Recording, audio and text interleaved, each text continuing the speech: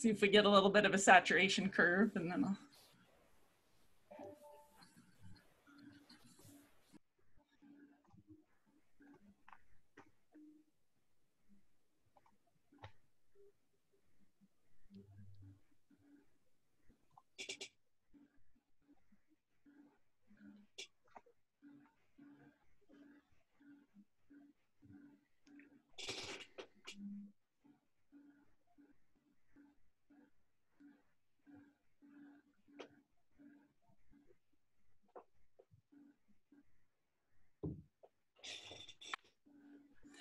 Okay, so as people are logging on, I'm going to kick things off. I'm Amy Keating. I'm the president of the Protein Society, and I'd like to welcome you all to the second day of our webinar on mechanisms of molecular chaperones. Welcoming many of you back after yesterday's phenomenal talks for more of the same today. I'm going to take just a few minutes to go over some of the things that I introduced yesterday to those of you who may have missed this background about the society. We're an international society with members in over 30 countries, and each year we run an annual symposium, which this year was scheduled to be in Japan. The World Conference on Protein Science was supposed to be in Sapporo, Japan in July, but of course was canceled along with all other scientific events. And so now we're joining other societies in trying to explore ways of bringing people together and delivering high quality scientific content online. And so that led to the birth of our webinar series. And this is the third in a series of webinars that we've run. You can see the two previous ones here. And this has been really successful, actually, and attracted a very broad audience and is working really well. So this is the first of the webinars that's come from our broad call for proposals to our members. Reid Alderson arranged today's webinar, and you could join Reid by submitting your own proposal.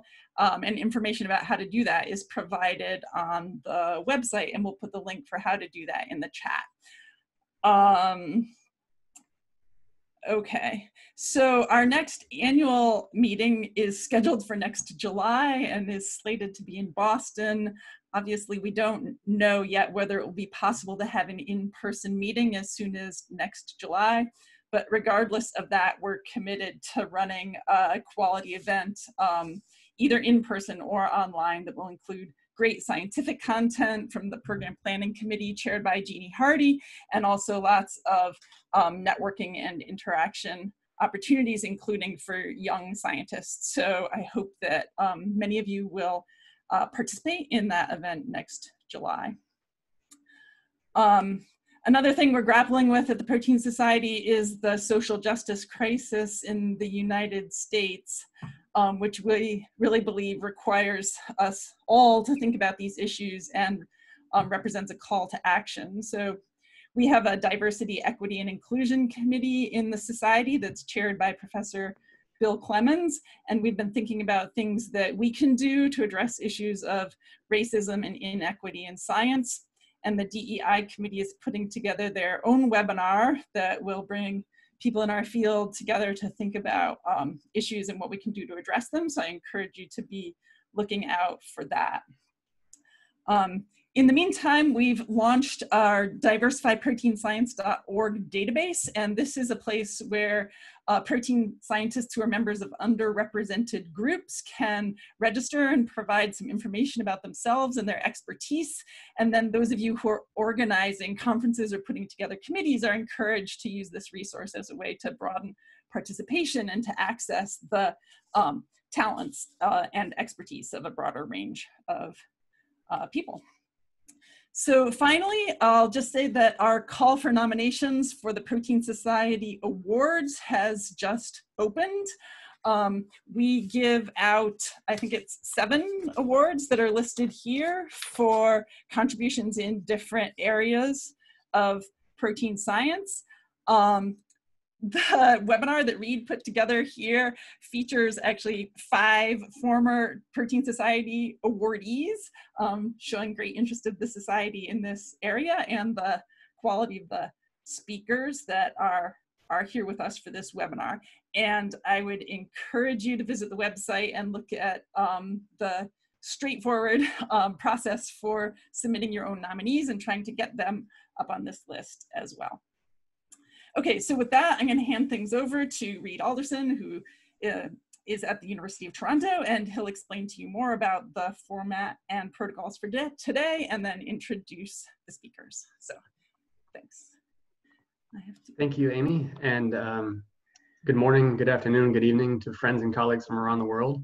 I'm your moderator, Reid Alderson. I'm at the University of Toronto, a postdoctoral fellow in Louis Kay's laboratory. And, welcome to our second and final day of our webinar on the mechanisms of molecular chaperones. We had great audience participation yesterday, so please keep it up with your questions for our speakers. We're lucky once again today to have a great lineup of speakers. They're listed here in alphabetical order. Our first speaker will be Paul Schanda. Paul received his PhD from the IBS in Grenoble in 2007, where he worked in Bernhard Brücher's laboratory. During his PhD, Paul spent some time at the Weizmann Institute, working in the laboratory of Lucio Frydman, who is actually Judith Frydman's brother. So it's a small world, and of course we'll hear from Judith later today. Paul played a key role in the development of the now very popular animal pulse sequences that enable rapid acquisition of multidimensional NMR spectra, otherwise known as the so-fast and best type of pulse sequences. After his PhD, Paul moved to do his postdoc at ETH Zurich in Beat Meyer's laboratory, where he transitioned to solid-state NMR. Paul has since played a large role in developing cutting-edge solid-state NMR approaches to study protein structures and dynamics. And since 2011, Paul is an ERC-funded group leader in Grenoble, where he combines NMR, cryo-electron microscopy, and other structural and biophysical methods to unveil the molecular mechanisms of chaperone action. I'm excited to hear what Paul has to share with us today, and Paul, the floor is yours.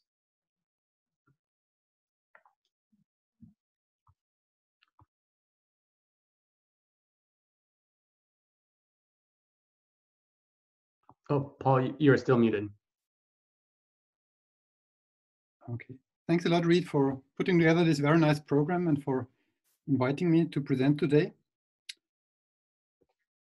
I'm going to talk about mitochondria. And mitochondria are known as the powerhouse of the eukaryotic cell. And they're actually involved in many different processes, such as Krebs cycle or urea cycle. And it takes more than 1,000 different proteins to actually perform all these different tasks. But actually only a handful of them, 5 or so or 10, are actually synthesized in mitochondria. And more than 1,000 different proteins are synthesized outside mitochondria in the cytosol.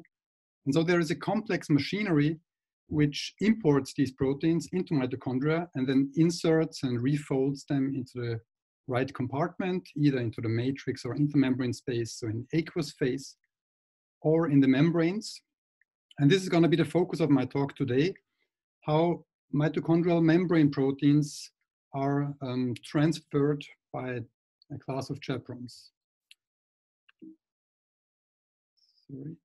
So there has been at least 4 decades or so of excellent biochemistry and in vivo work where a number of groups have identified the components of this machinery, of this import machinery. And so basically it consists of chaperones in the cytosol, which would take over these precursor proteins or pre-proteins at the ribosome, transport them to translocases, and then a further chaperone will then transport these membrane proteins either to the inner membrane or to the outer membrane where they are inserted into the membrane. So we know a lot about the biochemistry, but we know actually very little about the molecular mechanisms. And so I'm going to talk today in particular about the TIM chaperones, of which you see one here, which is called TIM 910. And it is the main chaperone that transports membrane proteins across the intermembrane space. And there had actually been crystal structures, so there are actually 2 different ones. One is called TIM 910, one is called TIM 813. And you see here one of the crystal structures, which is a hexameric structure. So you have 2 copies of TIM 9 and 3 copies of TIM 9 and 3 copies of TIM 10. And although there had been a crystal structure, it's actually very difficult to understand how this chaperone would actually transport membrane proteins, for example, these two guys here. This is an inner membrane mitochondrial carrier. It's the ADP-ATP carrier. And this is an outer membrane porine. Actually, the structure had been solved by Sebastian a couple of years ago. And so if you look at those, it's not easy to understand how this would work. And in contrast to the chaperones that we have seen yesterday, this is a membrane protein chaperone. So the client is inherently insoluble in water. So the chaperone does not want to refold and then release the protein, but it actually has to transport it. And so this is kind of contradictory, or that there are two contradictory requirements. This complex between the chaperone and the membrane protein must have a very, very high affinity so that the membrane protein would not fall off the chaperone. But at the same time, once this complex arrives at the insertase, there shouldn't be a significant energy barrier to actually release it. And then there are other puzzling things. For example, this chaperone is actually relatively small. It's about 70 or 60 something kilodalton. And its clients are up to 60 or 70 kilodaltons. So there are mitochondrial carriers which have folded domains, so they are about 70 kilodaltons. And then there's all kinds of topologies from 3 helices to 4 helices to 6 helices, unfolded tails, folded domains.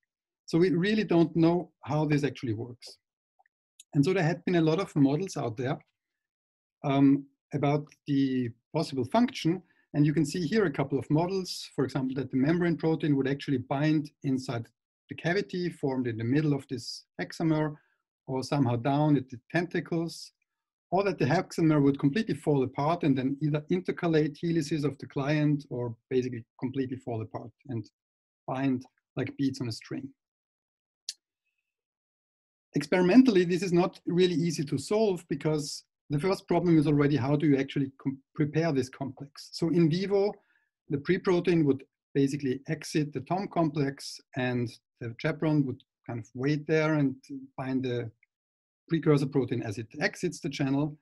But in vitro, that's complicated because the pre-protein is highly insoluble, so it needs some detergent or denaturant. But the chaperone is actually very sensitive to denaturant, so how do you actually make them meet? And this is where Katharina started off her PhD. She tried a couple of methods and basically developed this kind of a pull-down approach where this precursor protein would be denatured and bound to a nickel affinity resin. The denaturant would be removed, the chaperone would be added, and then she would elute the complex. And you can see here on the gel, this is what we get. This is the complex of Tim910 and precursor protein. So this is where we can actually start doing structural biology. And as already yesterday, we are extensively using nuclear magnetic resonance spectroscopy. And there's a good reason for that, because NMR provides us with hundreds or even thousands of local probes located at each atomic nucleus. And these probes tell us about the local environment around this nucleus. We can play some simple tricks like selectively labeling only part of the molecule. So in this case, we're looking at the amide NHs. So you get a 2-dimensional spectrum, nitrogen and proton frequency. Here we would label leucines and valines or alanines. And so we get very specific and localized probes of what's going on. If we can assign them, we can actually learn something about structures, conformations, including the averaging of conformations, as well as direct insight into dynamics. So for example, in this Tim910 chaperone, this is the kind of information that we can get very easily. This would be an experiment that probes the backbone flexibility. It's called heteronuclear NOE. And you can see that these tentacles are actually highly flexible while the core is rather rigid. We can do different tricks, like here we would measure the flexibility of side chains multiplied with some overall correlation time of the tumbling.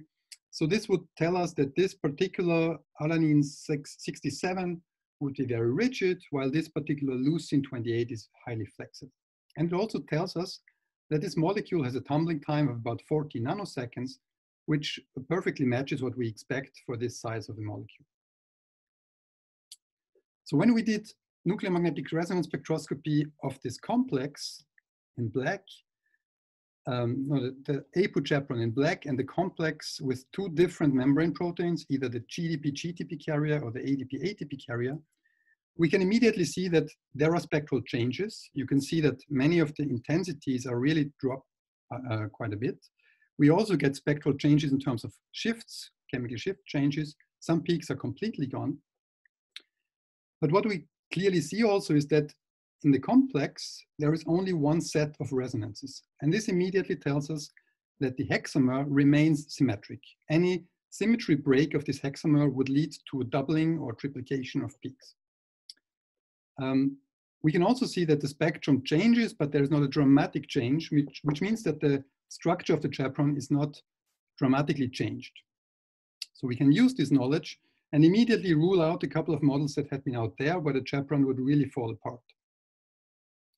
We can also tell that the complex is certainly not a complex where the client would sit statically at one side of the chaperone, because this would again break the symmetry. And we know that we have symmetry or a spectrum that reveals symmetry. So we must have something where the client dynamically samples many different conformations on the chaperone.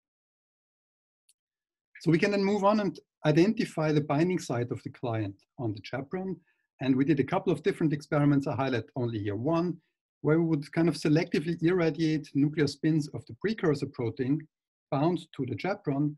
And then this magnetization would spread over to the chaperone, and we can identify those residues which have a detectable effect, and those must be close to the client. And you can see this kind of profile here. And the residues with the strongest effects are located in a groove formed by the inner helices and the outer tentacles helices.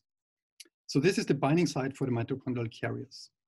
We went on and did experiments for outer membrane proteins, because this chaperone also helps outer membrane proteins.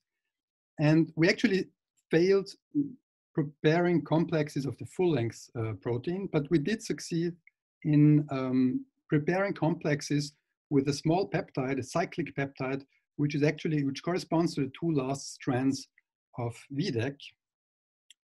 And this peptide basically binds to the same site. You can see here chemical shift changes, so it also locates into this groove formed by the inner and the outer tentacles.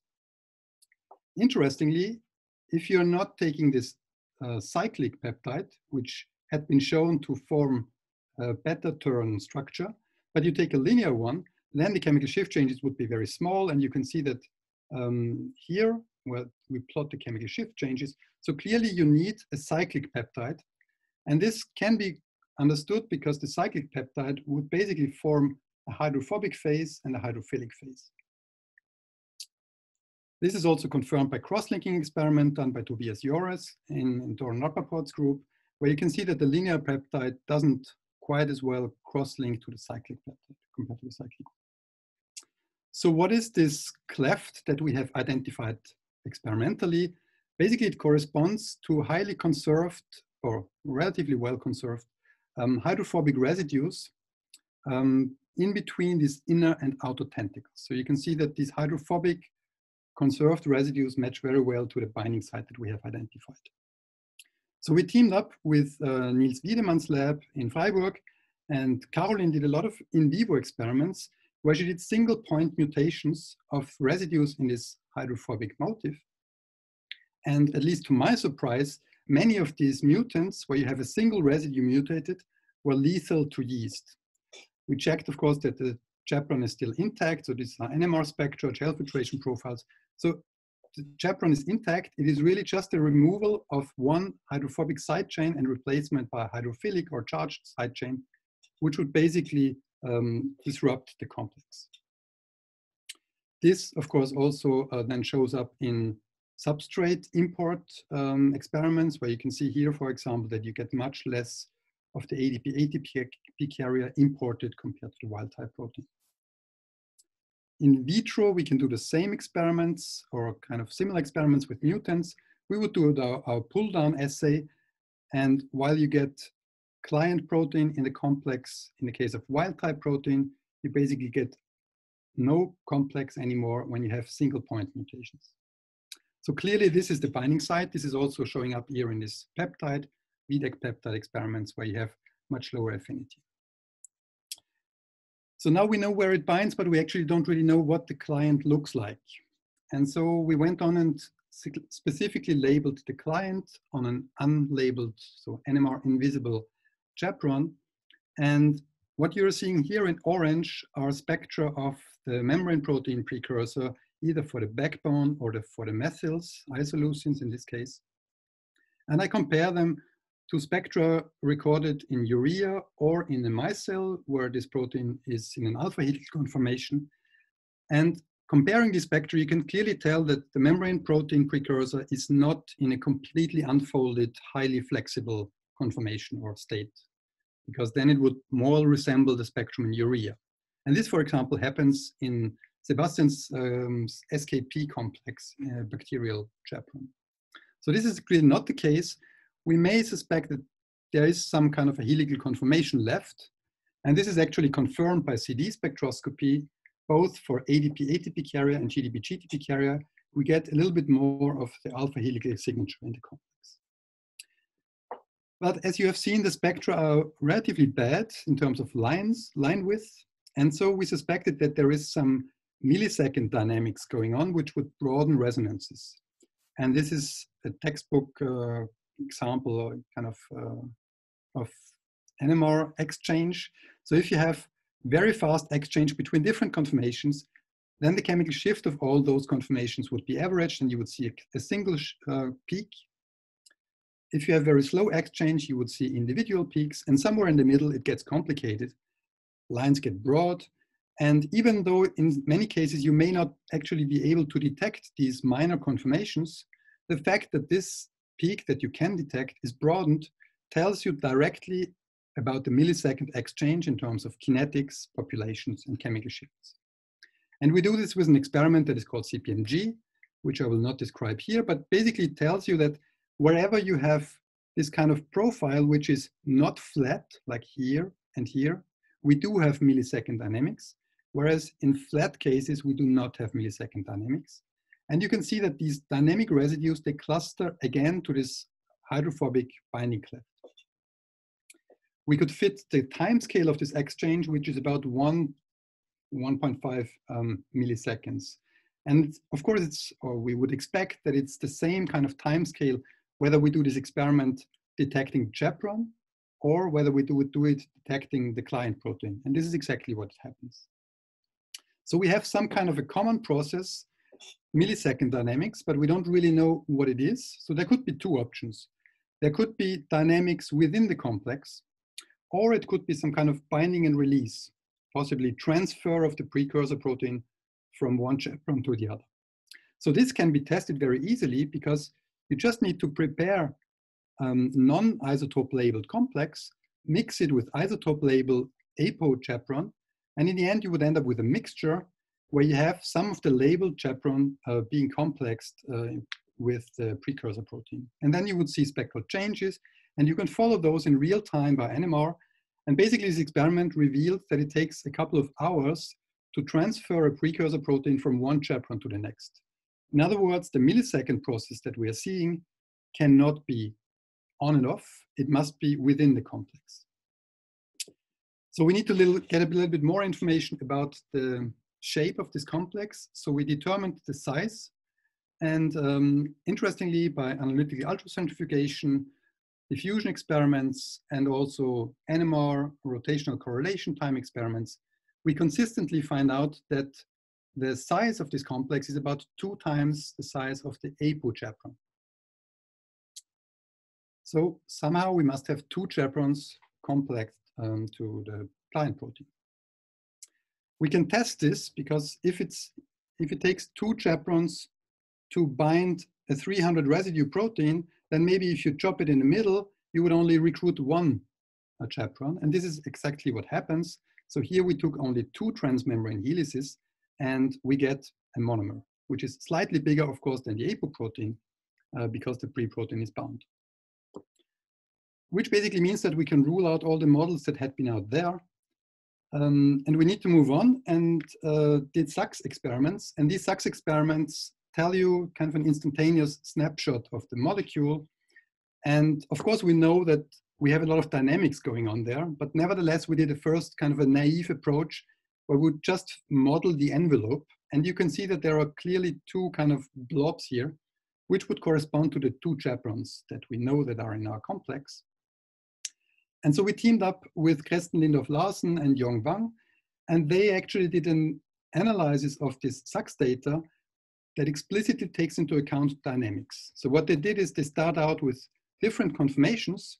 They would sample those for a couple of microseconds, and then they would reweight these conformations such that the resulting curve would match the experimental curve.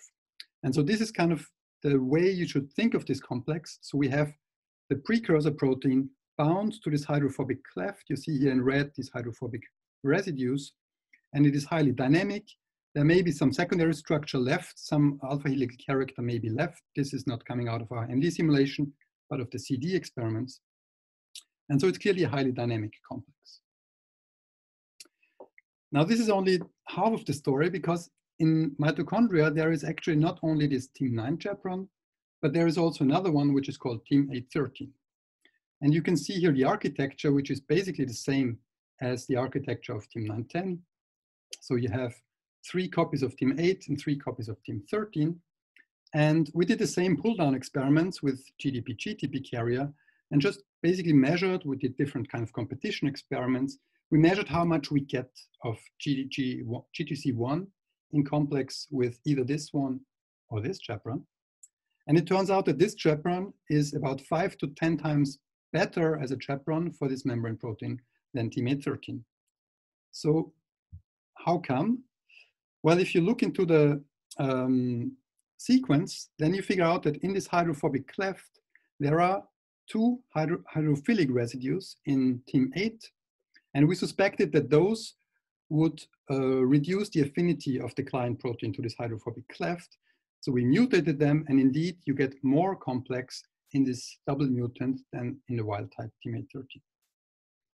But what we found really intriguing is that if we take another membrane protein, TIM23, which has about 100 residue long disordered tail, then TIM813 rather than TIM910 is the better chaperone. So we know that TIM813 is less hydrophobic in its hydrophobic binding cleft. So how can it be a better chaperone for a membrane protein?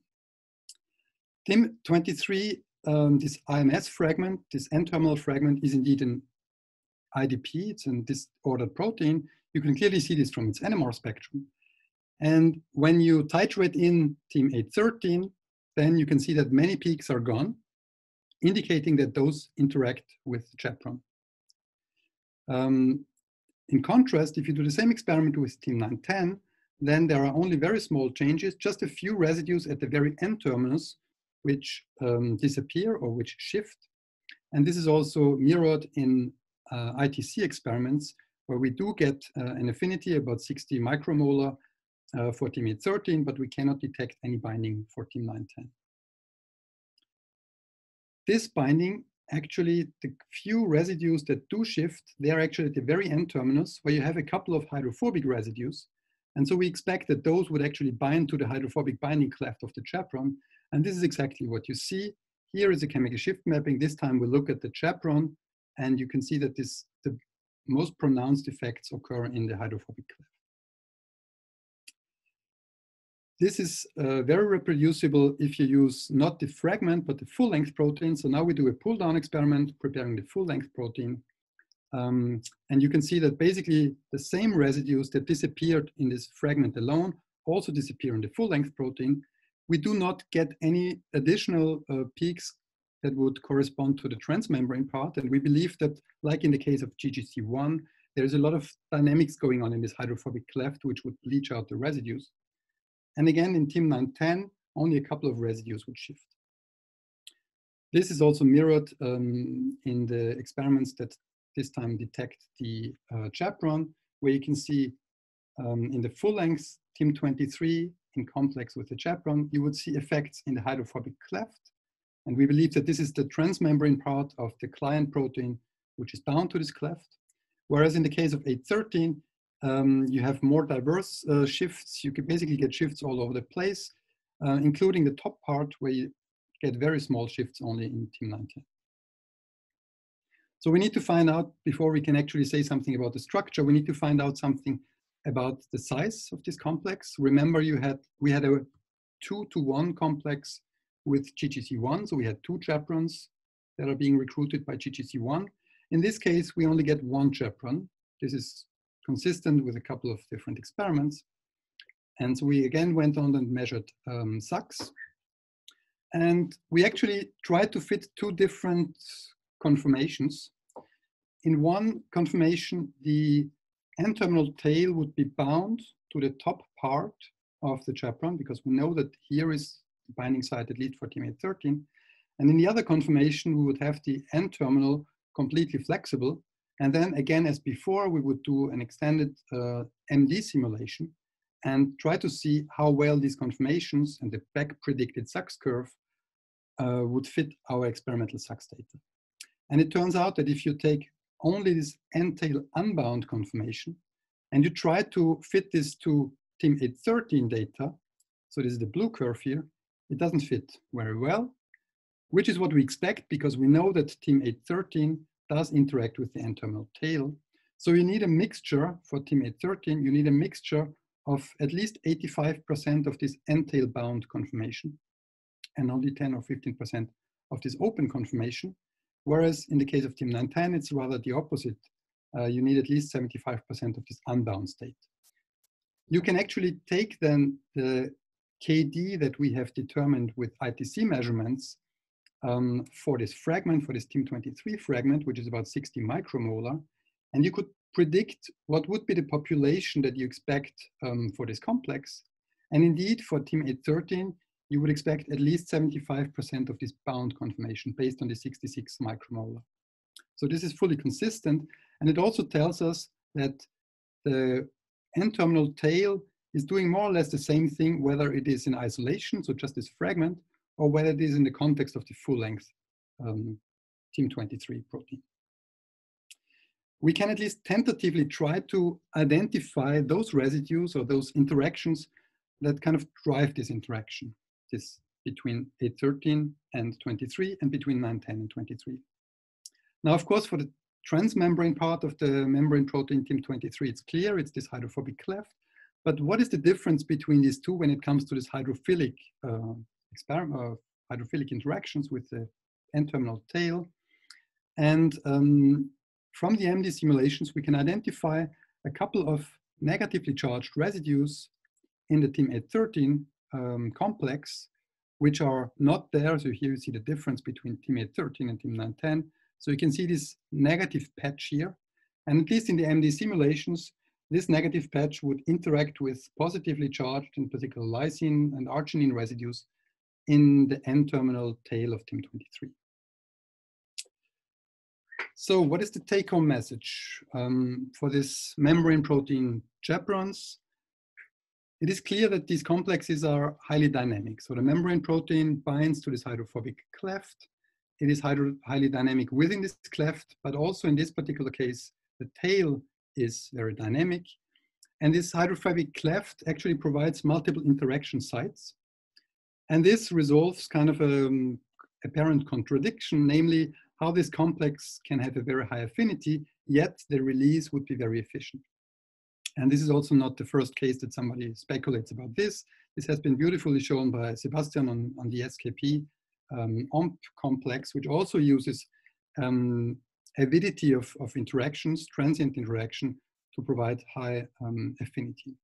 However, compared to SKP, we would clearly have a very different architecture because the membrane protein sits on the outside rather than somewhere in this kind of central pore of this chaperone.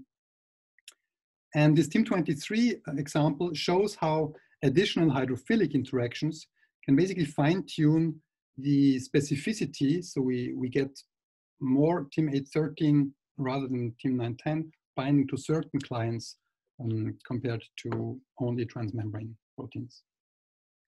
With this, I'd like to finish and thank the people that have been involved in all this work.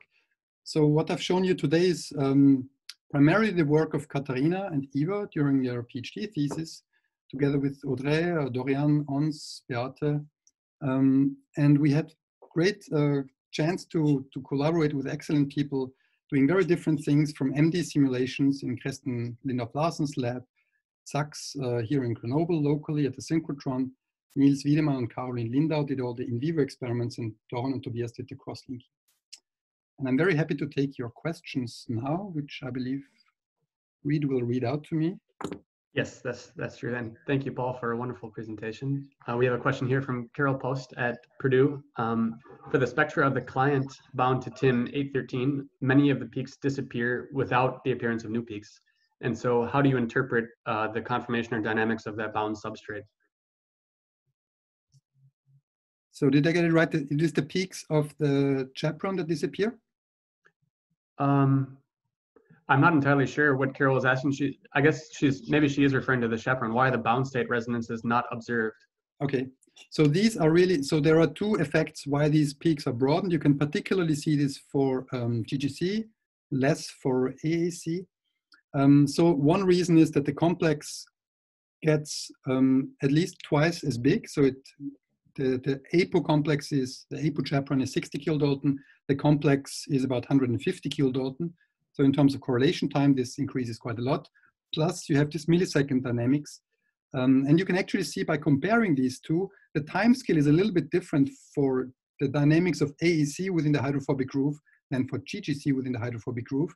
And so we actually get more broadening of in this GGC state than in this AEC state. Thank you, Paul. And actually, Carol just clarified. Thank you, Carol. She was wondering actually also about the substrate. So the bound substrate, the peaks are disappearing, yeah, and you don't see new peaks. So what does that mean? Well, I believe that, I mean, this is highly heterogeneous, plus it has a lot of millisecond dynamics going on. I think this basically bleaches out the peaks. And we tried a lot to do CRENEPT and tried 3D HNCO and all kinds of experiments. And basically, we got stuck with a simple 2D correlation. That's all we can get. And finally, one more question from Christian A.M. Wilson at the University of Chile. In the CD experiment, you showed that the protein clients have more secondary structure in the presence of TIM.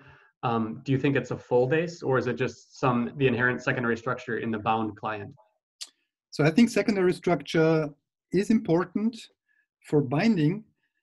And actually, we have shown this directly for the case of this VDAC peptide, where you need secondaries, you need to basically have one more hydrophobic side and one more hydrophilic phase. And so for a beta turn, this is the case. But also for alpha helices, so mitochondrial carrier have kind of a central pore, which is hydrophilic, and they're hydrophobic toward the outside. So they would certainly bind better to this hydrophobic cleft if they are in a helical conformation where this hydrophobic residues would point in one direction, which would be the direction towards the membrane in the folded state. So I think that chaperone induces some degree of secondary structure. And then if I could use my moderator privilege just to ask one question, the complex you showed is very tight, so you don't have any exchange between substrate and chaperone once it's formed. So is there some other chaperone that comes in and takes the client away from TIM to put it in the membrane so it can then fold? So I have to correct you a little bit, maybe this was not clear. The chaperone can or the precursor protein can actually be transferred from one chaperone to the next, but arguably very slow. It takes, it's not a biological time scale. To me, it's not clear yet how this works, but in principle, this complex is highly stable unless you start pulling on one side. There is no energy barrier to actually stop you from pulling it, because it's only very short-lived and transient interactions that keep the complex together. So an insertase can basically just pull it off. But of course, we don't know how this works, and this will be very interesting. And thank you. Thank you very much, Paul. And we will now move on to our second speaker. So Sebastian Hiller will be talking, and Sebastian obtained his PhD in the group of Kurt Gutrick at ETH Zurich, where he developed advanced solution NMR methods to characterize folded and unfolded forms of proteins. As a postdoc, he moved to Gerhard Wagner's lab at Harvard Medical School, and Sebastian determined the structure of the human mitochondrial VDAC channel. Since 2010, Sebastian's a professor at the Basel Biocenter, where he started his independent research group, and he has been awarded an ERC starting grant and an EMBO Young Investigator Award. He was named associate professor in 2015, and his research applies advanced NMR methods to unravel the mechanisms of biomacromolecules. And key focuses in his group are, of course, molecular chaperones. So I'm very much looking forward to Sebastian's talk today, and the floor is yours.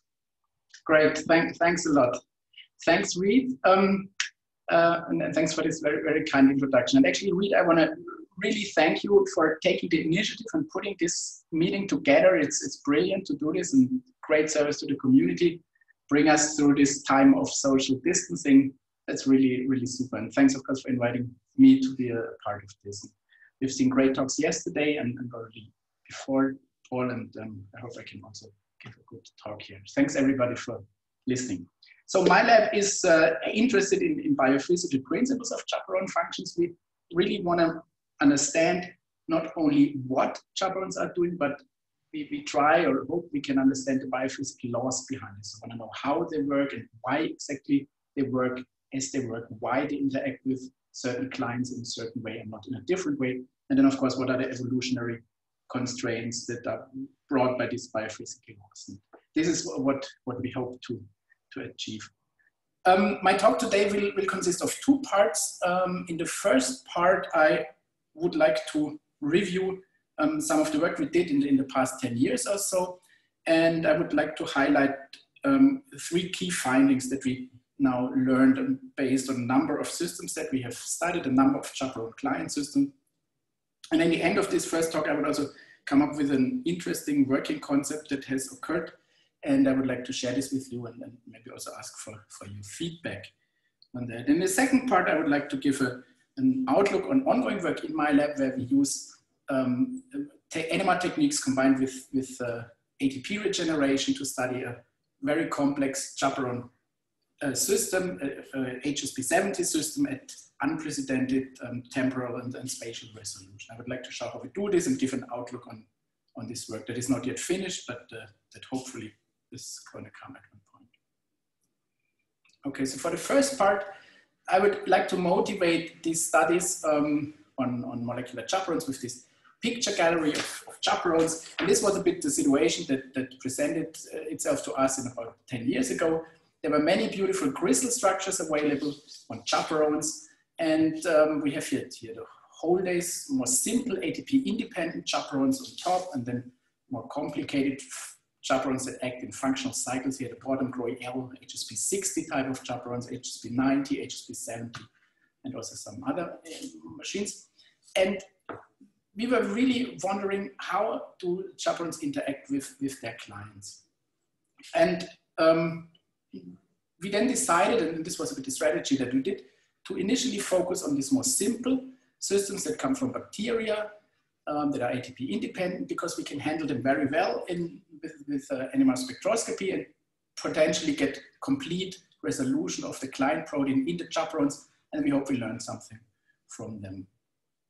And it was not at all clear at the time how the client proteins would interact with the chaperones. We have now seen this. That is more and more apparent that it's indeed in dynamic ensembles, and this was the first key finding I would like to share with you, that this is really now established, and that we know that this is how the chaperones interact. So where did we learn this? We learned this from our early studies of SCIP, and it was actually nice to see that Paul has continued this kind of work on chaperones that transport unfolded membrane proteins. So SCIP is a bacterial one. It sits in the bacterial periplasm in gram-negative bacteria and brings unfolded outer membrane proteins across the periplasm. We have studied two different client proteins. These are beta barrels in their folded form. They will then be inserted here by the BAM complex into the outer membrane. But in SCIP, they are in the aqueous solution, and SCIP brings it across the periplasm. The crystal structure was available at the time, and I will not go into all of the details of the work because it's, of course, published for a long time, but I want to highlight three very important things. So the first thing is about symmetry, and it was actually also nice to see that in Paul's talk that this has reoccurred in the TIM system. We managed to get the entire complex of the SCIP chaperone with a full-length client and observe the entire complex. So we can observe both the chaperone and the client at full atomic resolution. We see every single residue, and this allowed us to make some unique conclusion. And the first conclusion we can already see here. We have the SCIP here on the left side in the apo form, so we see here only the SCIP chaperone. We see a complete set of resonances for all residues. And then we see it also here in the holo form when it has the client OMP bound. The OMP is a 16 kilodalton unfolded membrane protein. And again, we see just a single set and a complete set of resonances. And this immediately tells us that there's huge dynamics going on, because the C3 symmetry that we have, of course, in the apostate, skip is a homotrimer, is maintained in the holostate with the OMP bound. And OMP is, of course, not having itself a C3 symmetry. So that means this apparent C3 symmetry that comes here, that we see because we have a single set of resonances, comes across due to dynamic averaging of the individual protomers on the fast NMR time scale, meaning up to microseconds. And despite any local interaction will be asymmetric, the overall time averaged environment that each subunit sees is the same. This already bears a lot of conclusions. If we then look at the substrate, and here's the NMR spectrum of the substrate when it's bound to SKP, in this case OMP-X, one of these outer membrane proteins, we again see narrow chemical dispersion, and we see a single set of lines. And that now tells us again that there's dynamic averaging going on, and this spectrum, and it's a bit similar to what Paul saw in this talk just before, it resembles the OMP-X in 8 molar urea. So we have a narrow chemical shift dispersion. That means we have fast conformational averaging when the chaperone is bound to skip. If this was in a single conformation, in a unique one conformation bound to the chaperone, we would see for sure certain resonances that are outside this narrow chemical shift dispersion, and we would of course also have a broken symmetry on the chaperone. So already from these considerations, we know that there's dynamic averaging of the conformations going on. Nonetheless, we did at the time really determine the dynamics of the chaperone-bound client to demonstrate and to prove that this is flexible and averaging over multiple conformations. And we do this here by a so-called spectral density mapping. And in this experiment, we measure the dynamics of the client protein at different time scales, at different frequencies. And there are 3 frequencies. The lower 2 are actually the fast nanosecond to picosecond time scale. And this upper density is J of 0, corresponds to the global molecular tumbling. And thanks to the fact that we see all the residues, we can now resolve this in a per residue basis. And we see pretty uniform behavior. So you can see here that for all the residues, we have on these 2 time scales, which are the fast time scale, approximately the same value of the spectral density with some local fluctuations, and then also in a similar way here for the global tumbling. And this compares again very nicely to the outer membrane protein when it's denatured in 8 molar urea chemical denatured. On these fast time scales, they're pretty similar spectral densities, so pretty similar motion. This is the local sampling of the Ramachandran space here. Here's again, we show you only the average values. This is again pretty uniform in urea. It's pretty similar here, but then there's a big difference for the J of 0 function because of course the chaperone, the client is coupled to the molecular tumbling of the chaperone. This then also made already clear that we have a dynamic ensemble, and we use now the paramagnetic relaxation enhancement effect PRE to determine the spatial extension of this ensemble. We can see here with certain measurements, we put a spin label here at position 140 and could by this then determine in first order approximation in which spatial volume this polypeptide is constrained to. And we see that if we do the same experiment in 8 molar urea solution here on the right hand side, we see very little long range effect. So from the spin label here at position 140, we don't have a strong effect all the way. So this is in a random coil configuration. In 8 molar urea, it's very much extended, but here we see long range effects. So in the chaperone, this polypeptide ensemble is very much compacted. And so overall, we came up with this dynamic ensemble description at the time. We have long lifetime of the complex, but very fast reorientation of multiple conformations inside the chaperone. This is all done by avidity, many non-specific local interaction. And actually, there's actually also a suggestion to Paul how this can get off very quickly. We thought about this as well at the time because we have here for the skip chaperone the same situation that the outer membrane protein is delivered to the insertase and then released.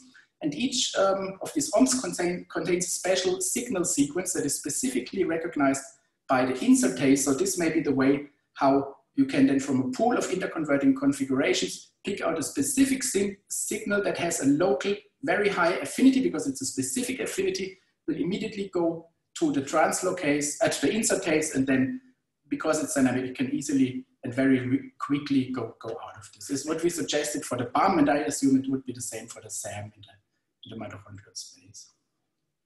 Okay, so this is the end of this first conclusion that we made at the time already, and I'm glad to see this is now more and more observed for many, many chaperone client systems, that actually we have bound clients in a conformational ensemble where we have interconversion on the chaperone surface. This means a large conformational entropy, and that means we can get a pretty high affinity without having a very strong interaction enthalpy, and that means, of course, we can get these high affinities without the specificity. That's what we know for many of the general chaperones. Now, here's the classical situation where we have a single conformation, a classical protein-protein or protein-ligand interaction, where we need very big specificity to get a high enthalpy because we have a low conformational entropy. So it's great to see that now all the descriptions move into this direction here. And we showed this actually also at the time, and I will quickly point this out, that also for the other bacterial chaperone, SEC-B, trigger factor, SIR-A, we can always see this very dynamic and narrow banded spectrum of OMP-A that without much extra work already tells us that there is no special secondary or other structure. And from the narrow line widths, we see that this again highly dynamic. Okay, the second part I would want to highlight is the recognition part. How do chaperones recognize clients? And what we saw, and also others saw this, is that actually chaperones repeatedly recognize and bind to exactly the same, or not say exactly, but largely the same areas on client proteins. And I'm showing here a comparison of the SPY chaperone. This looks like this, and the SIR-A chaperone and the SCIP chaperone, 3 of these ATP-independent periplasmic chaperones, and each of them recognizes the model client protein IM7 in a very similar way. You see this here by chemical shift perturbation maps. They all recognize the same site that is here highlighted in gray, which is up here. And actually for the partially folded IM7, this is the region that is locally frustrated. We also see this on other clients, that this seems to be the preferred site of interaction for chaperones. And then also for unfolded version of the same protein, chemical shift perturbation maps look pretty similar, and we recognize each of these chaperones, despite their very different architecture, recognizes the same site. We then used actually this knowledge to also understand how chaperones in general interact with alpha-synuclein. This is the protein that is relevant in Parkinson's disease, and we could see that the bacterial chaperones, just as the eukaryotic ones, HSP70 and HSP70 variant and HSP90, they all bind the N-terminus here in a consistent way, and also this region around tyrosine 37. And this allowed us some very interesting insights in living cells, which you can read up in this publication. So this commonality is very important. I'm also showing here the functional assay that any of these bacterial chaperones, as well as the eukaryotic human one, is able to strongly retard alpha-synuclein fibrillization. Here's the controls, and here are the different traces for the different chaperones. And this is at a 1 to 10 substoichiometry. And actually this assay, there's so many other assays out there and published, that actually there's a lot of transferability between the different chaperones. So you can replace in functional assays very frequently one chaperone by another one. And so also these more simple bacterial chaperones can, in many cases, do more complex folding tasks that are otherwise done by more complicated machineries. Not always, of course. We have seen the beautiful work yesterday from Rina Rosenzweig, who showed that for certain complicated jobs, you need specific machineries, but still there's some commonality between the chaperones. And in this case, they also bind all very similarly to synuclein, despite the fact that, of course, the bacterial ones, SCIP and SEC-B, have never seen an evolution this client protein. Okay, the third thing I would want to highlight or point out is that we have seen this in studies of the chaperone SPY and with the client IM7. It's a beautiful system introduced by Jean Bartwell, who also did a number of great studies on this. And as I said, this recognizes here this frustrated side. And what we saw is that this interaction, and here's an ensemble description of the complex. So these are different conformations bound to the chaperone.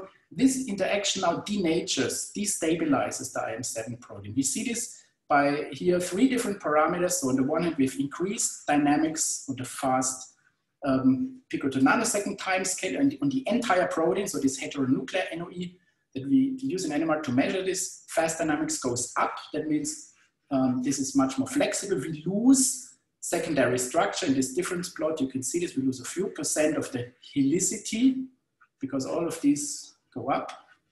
And then also the proton deuterium, the amide proton exchange on the entire protein is increased. So here in gray is the normal form of IM7 without the chaperone. We still have quite some protection in certain places in the protein.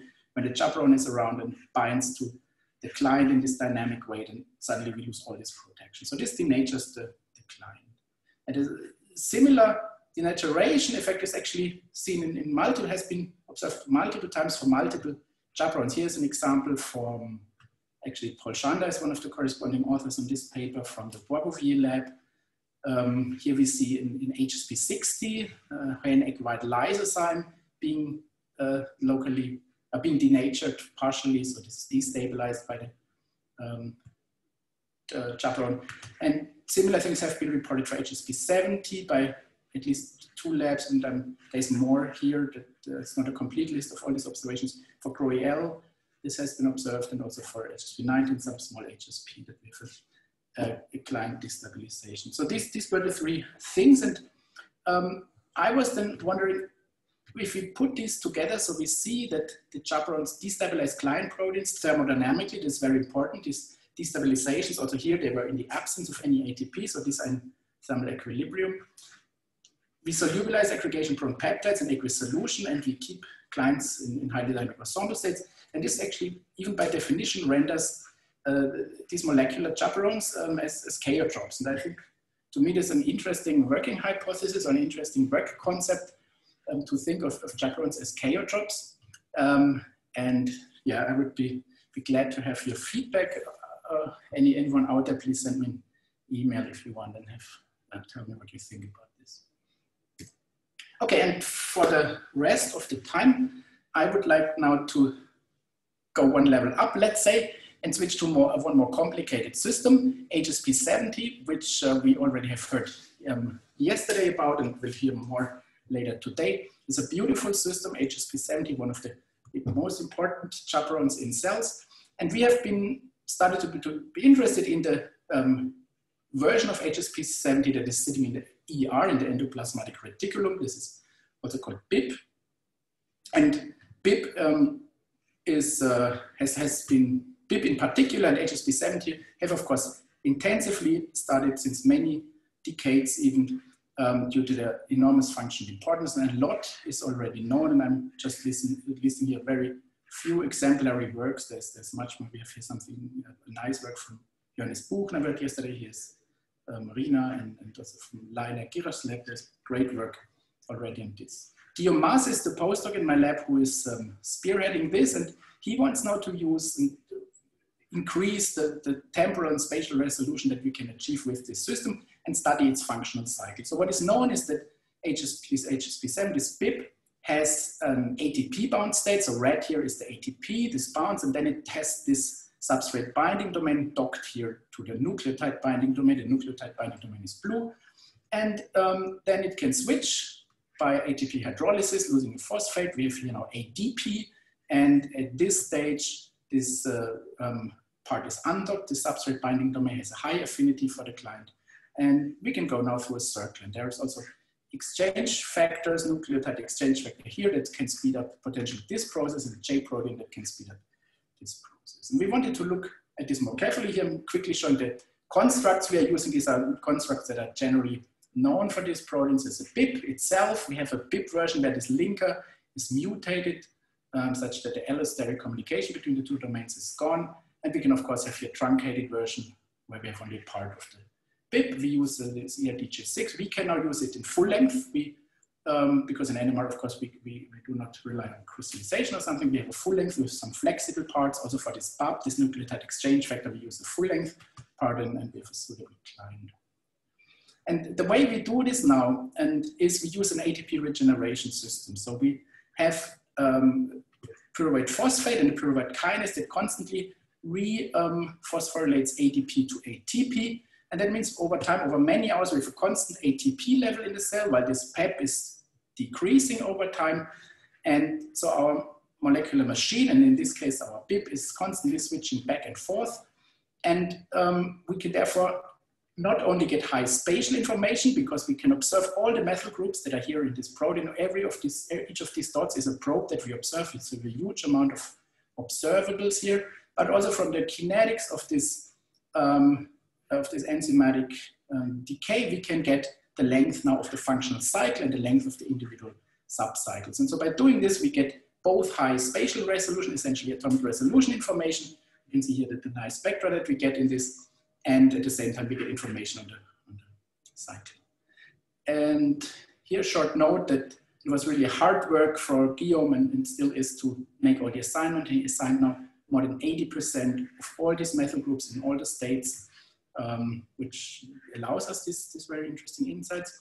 And I want to show now only, as I said, this is an ongoing work. I want to show now 3 things that we have observed and that we think are new to this cycle. And one is that we see, can now resolve an allosteric connection between the nucleotide binding site and the client binding site. This has, to our understanding, not been resolved in this way so far. So we do this by comparing spectra between differently truncated mutants. So we can remove here this linker and the substrate binding site, and then we see that there's an allosteric coupling going up here, and we connect this with the mutant of the linker, and then we see that the chemical shift perturbation goes all the way here. So we see a coupling all along this side. This is the first thing I would like to show. The second thing is this question if this substrate binding domain is here docked to the nucleotide binding domain. This has here this contact. We can see this, of course, in all the chemical shifts that are down here, whether it's docked or not. And in addition, we can see it by NOEs, so we can observe direct NOEs between these 2 domains and prove whether it's docked or not in a certain situation. And when we now match this with our observation of the nucleotide itself, we have a very interesting finding. So on the nucleotide binding domain, we can see that we have about here 40% ADP bound state and 60% ATP bound state, but this does not match up with the percentage of undocked and docked protein that we read out in the resonances of the SPD. So we do have now a third state. So we know that also in the ATP bound state, there is an undocked conformation to some extent. So this adds to the known cycle where only 2 states have been there before. And the third thing is that these speed up factors, so these enhancement factors, the nucleotide exchange factor and the J domain, are in this setup now working really well. They speed up the cycle dramatically. So the BAP, the nucleotide exchange factor, speeds it up by 4 times, and the J domain by 20 times. And we see this now that the client, the functional cycle is dramatically shortened, and for each of the phases, we get the individual length. So this has not seen that far. There have been much lower speed up factors so far. So we use phi as a nomenclature for the kinetic enhancement. And so this is where we stand at the moment with a more refined cycle. We also want to look better at atomic resolution at the exact interactions. And I hope we can report this anytime soon in a manuscript. With this, I'm at the end of my talk. I would like to thank very much my group. There's a great team of people just here on our recent group retreat, and the persons that were specifically involved in the work I showed today is Guillaume, who spearheads, as I mentioned, the HSP 70 work, together with Johanna and Anna, who also do great work on these auxiliary proteins. Björn Burman has been a long collaborator for the first part, for a long part of our Chaperone work. Initially, he's now faculty in Gothenburg, and Li Chunhei has also done the SPY work, and he is a faculty now in Wuhan, Chinese Academy of Science. We had a great collaboration with Roland Riek and Juan Jerez on the synuclein work, and I would also like to thank my funding sources, and I would thank you very much for your attention. Thank you, Sebastian, for a very stimulating presentation. And while the questions are coming in, oh, here we go. It's a question from Andrew Savinov at the University of Washington. It's a broad question. Have you observed that clients are able to destabilize or unfold the chaperone based on changes to the NMR spectrum? Perhaps there are cases where a class of chaperone can actually interact with one client, but in another case, it might be destabilized by another client. That the client unfolds the chaperone. Yes, that was it. That's interesting. So there is a class of chaperones that is actually active as an unfold in an unfolded form. So this wraps around substrates. And what we also know is that skip now is actually in the monomeric form intrinsically disordered. So it self unfolds. But I'm not aware of any case where the client actually unfolds the substrate. But it's an interesting thought and may actually happen in nature somewhere. And we have a question here from Christian Wilson from Chile. What was the client for the BIP study? For the BIP study, this is shown here. Yeah, there's a very good point. CH1 is a common client in the BIP field. What we actually see, and this is important to say, I didn't mention, is that the client has hardly any effect on the functional cycle. So we see this here, the BIP alone. Basically, whether the client is there or not, the BIP is a machine, it just runs. And yeah, that's an interesting. And maybe I can ask the final question. You showed you have the two states and most likely the third state where it's, I believe, ATP bound, but undocked. Do you have any information maybe on the time scale of that exchange process? Because it looks like it must be slow, the docked to undocked conversion. And then the third state, I must have missed that. Yes. No, so we think that well, we can at this moment not access the time scale between interchanging between those two. We can quantitatively measure the length of each of the phases. So these may be in fast exchange. So this ATP bound state may actually be now in a continuum of states between docked and undocked states. But for sure, what we can say is it's not the case that we have only this state and only this state. So there must be something else. Yeah. Very interesting. Thank you, Sebastian, for your presentation. Thanks a lot. And next, we will have a presentation by Judith Frydman. And Judith obtained her PhD in Buenos Aires studying biochemistry. After her PhD, she joined Ulrich Hartl's lab when it was at Sloan Kettering in New York. And during her postdoc, Judith discovered the eukaryotic chaperone trick and unveiled new insight into co-translational folding of proteins. Judith has since become professor and the Donald Kennelly Chair in Humanities and Sciences at Stanford University. Her lab has made many seminal discoveries over the years, including early observations related to the partitioning of misfolded proteins into distinct quality control compartments, as well as elegant structural and biochemical insight into the function of trick. And Judith's work has been recognized with many awards, most notably the 2014 Dorothy Hodgkin Award from the Protein Society. And thank you, Judith, for your presentation. I look forward to hearing about it. Okay, can you hear me? Yes. Good. Okay, so thank you so much for this opportunity to share my work with you. I'm going to, can you see my screen? Yes, everything is perfect. Okay, good. Let's hope it stays that way. Okay, so I am going to tell you today of our efforts to understand the chaperoning trick CCT in the cell. And why is this not working? Okay, sorry. Okay, I'm sorry, I'm little.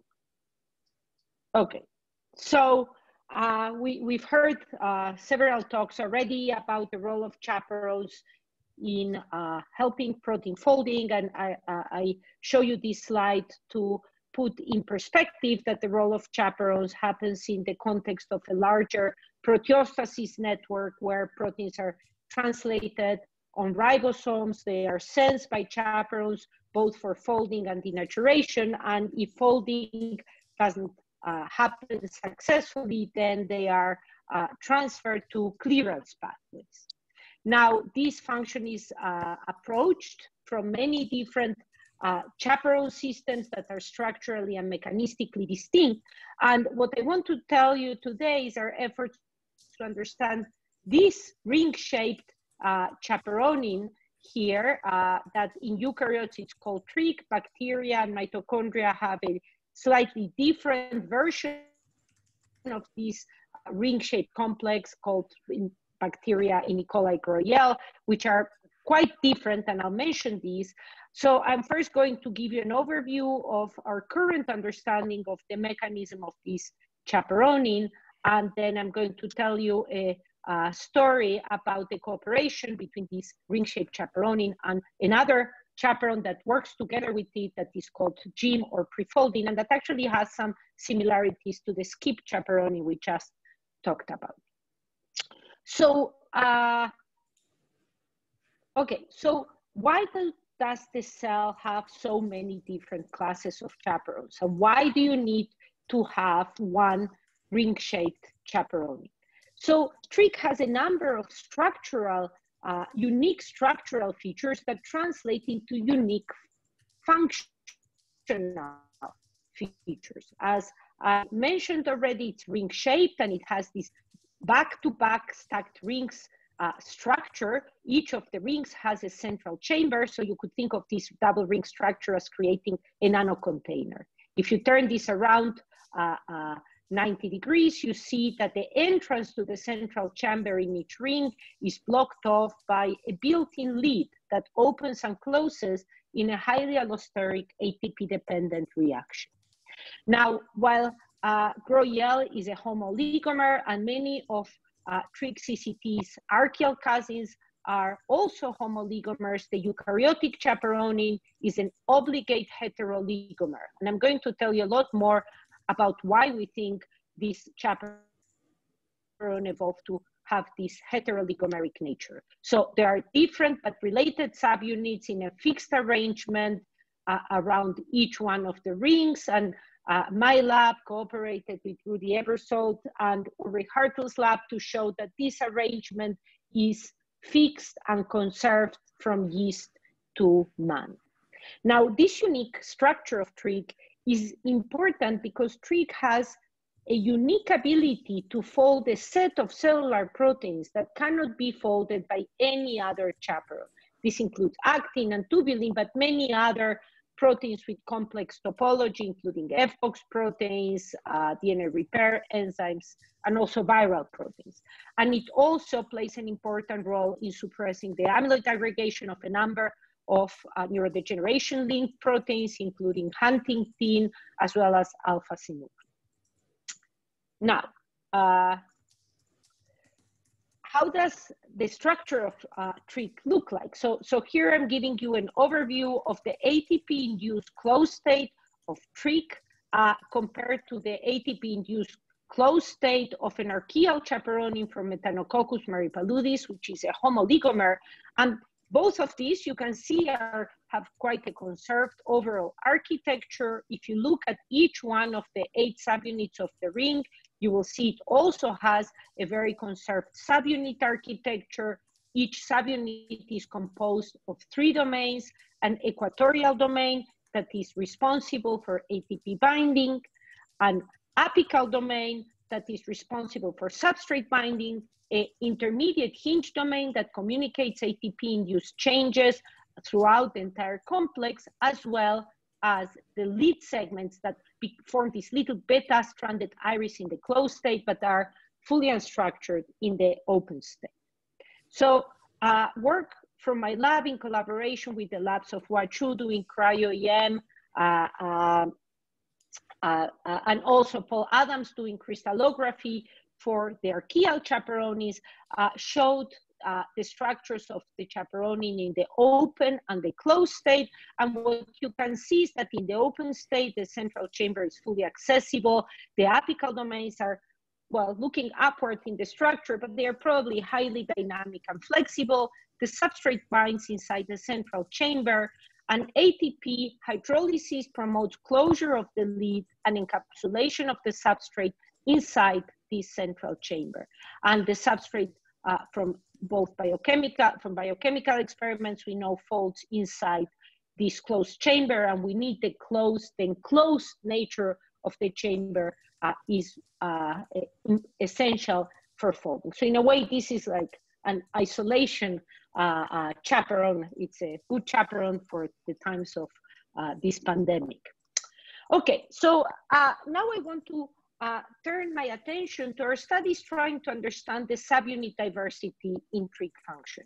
And to make a long story short, all of these studies point to the fact that the heteroligomeric nature of trig evolved to generate a symmetry in a seemingly symmetric chaperone. And this insight came from work of several people in the lab, work from Stephanie Reisman when she was a grad student, cooperating with Lukáš Joachimiak when he was a postdoc, showed that there is great asymmetry in the affinity for ATP among subunits in the ring.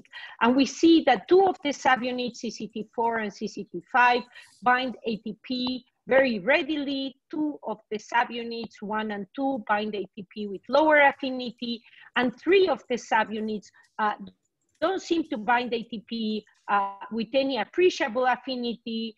Interestingly, these form two hemispheres within the ring. Interestingly, experiments in yeast done by Brian Chen when he was in the lab showed that if you delete the ability to bind ATP in yeast subunits CCT4 and 5, the cells are dead. If we delete the ability to bind ATP in CCT1 and 2, the cells are very sick. But you can delete the ability to bind ATP in these 3 subunits, and the cells are perfectly viable without any phenotype, suggesting that ATP usage segregates asymmetrically between the 2 hemispheres of a single ring.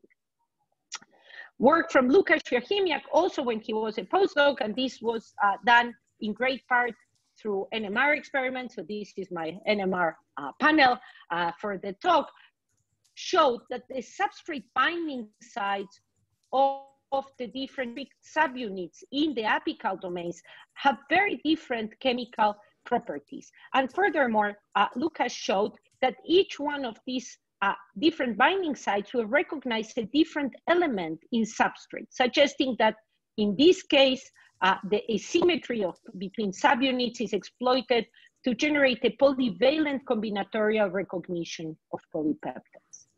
Finally, also work from Lukáš when he was in the lab showed that when the chamber closes, the environment inside the closed chamber is asymmetrically charged. So here I'm showing you a view from inside of the chamber looking out into the lid, and you can see that one hemisphere is negatively charged and one hemisphere is positively charged, and this charge asymmetry is conserved from yeast to human. Now, all together, together with work from Nick Douglas when he was a student in the lab, have generated this model of how trig interacts with substrates, how it exploits subunit diversity to generate a very specialized, unique folding machine. So the substrate binds through individual motifs to different subunits within the open chaperoning, generating a certain topology that orients the bound polypeptide even when it's bound to the chaperoning. This may already allow certain folding intermediates to form, disfavoring other types of intermediates. Then the asymmetric nature of ATP hydrolysis, together with the fact that the chaperoning releases the substrate via local contacts between neighboring subunits, may also generate an ordered release pathway that directs the substrates along specific trajectories. Of course, this is a model, but last year, David Bolgin and Ulrich Hartl published a structure of actin bound to trig that substantiates some aspects of this model, and in data I don't have time to show you, and published data, we are continuing to test this model using a number of different trig substrates. But the interesting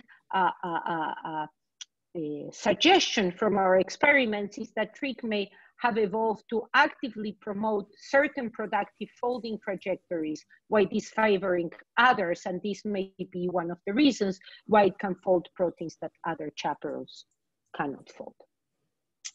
Now, I want to tell you a story about the cooperation of Trick with other chaperones within the chaperone network.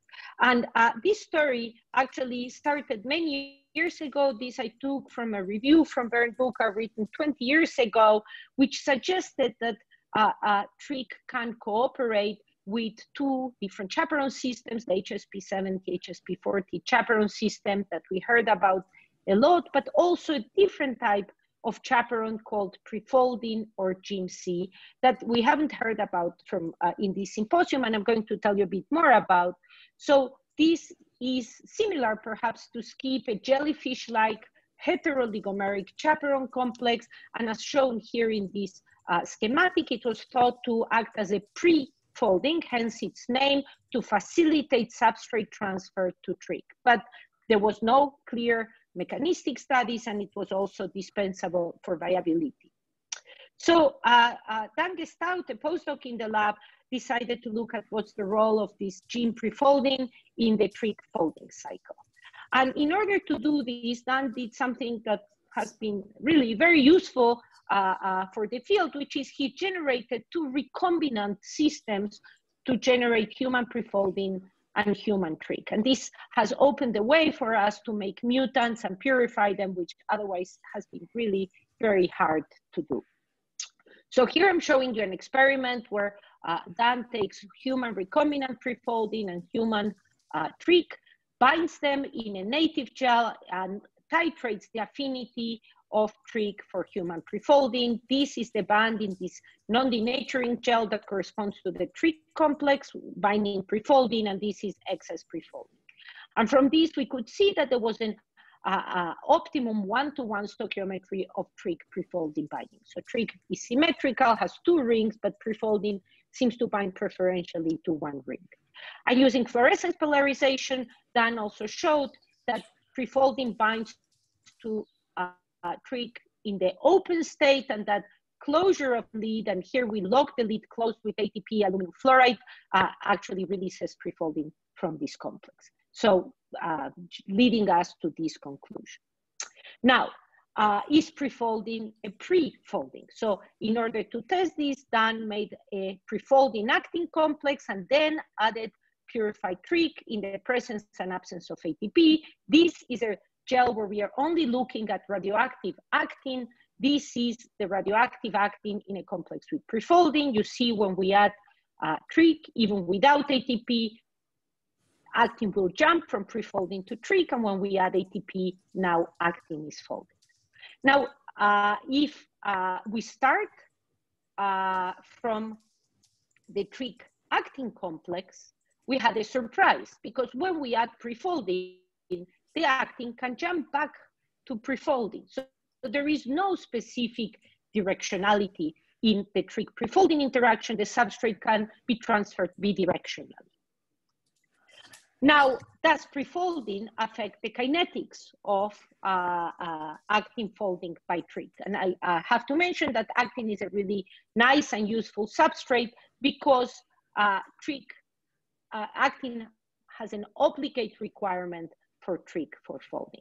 So when we add actin to Trick, it will bind and it will fold in an ATP dependent manner, as you can see here. The kinetics were interesting because there seemed to be biphasic. There was one rapid phase, and then no matter how long we waited and Trick was hydrolyzing ATP, there was no more efficient folding of actin. Now, if we pre-bind actin to Trick and then add prefolding, something interesting happened because the second phase was highly accelerated, both in rate and yield.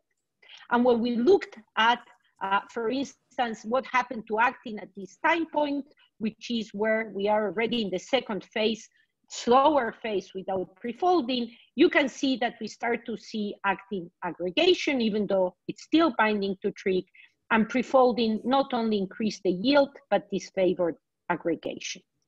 So the conclusion of this type of kinetic experiments is that prefolding can work after trig-bounded substrate to prevent aggregation and enhance the folding yield. So maybe more than acting as a pre-folding, it seems to act as a processivity factor for trig, like in profolding or cofolding.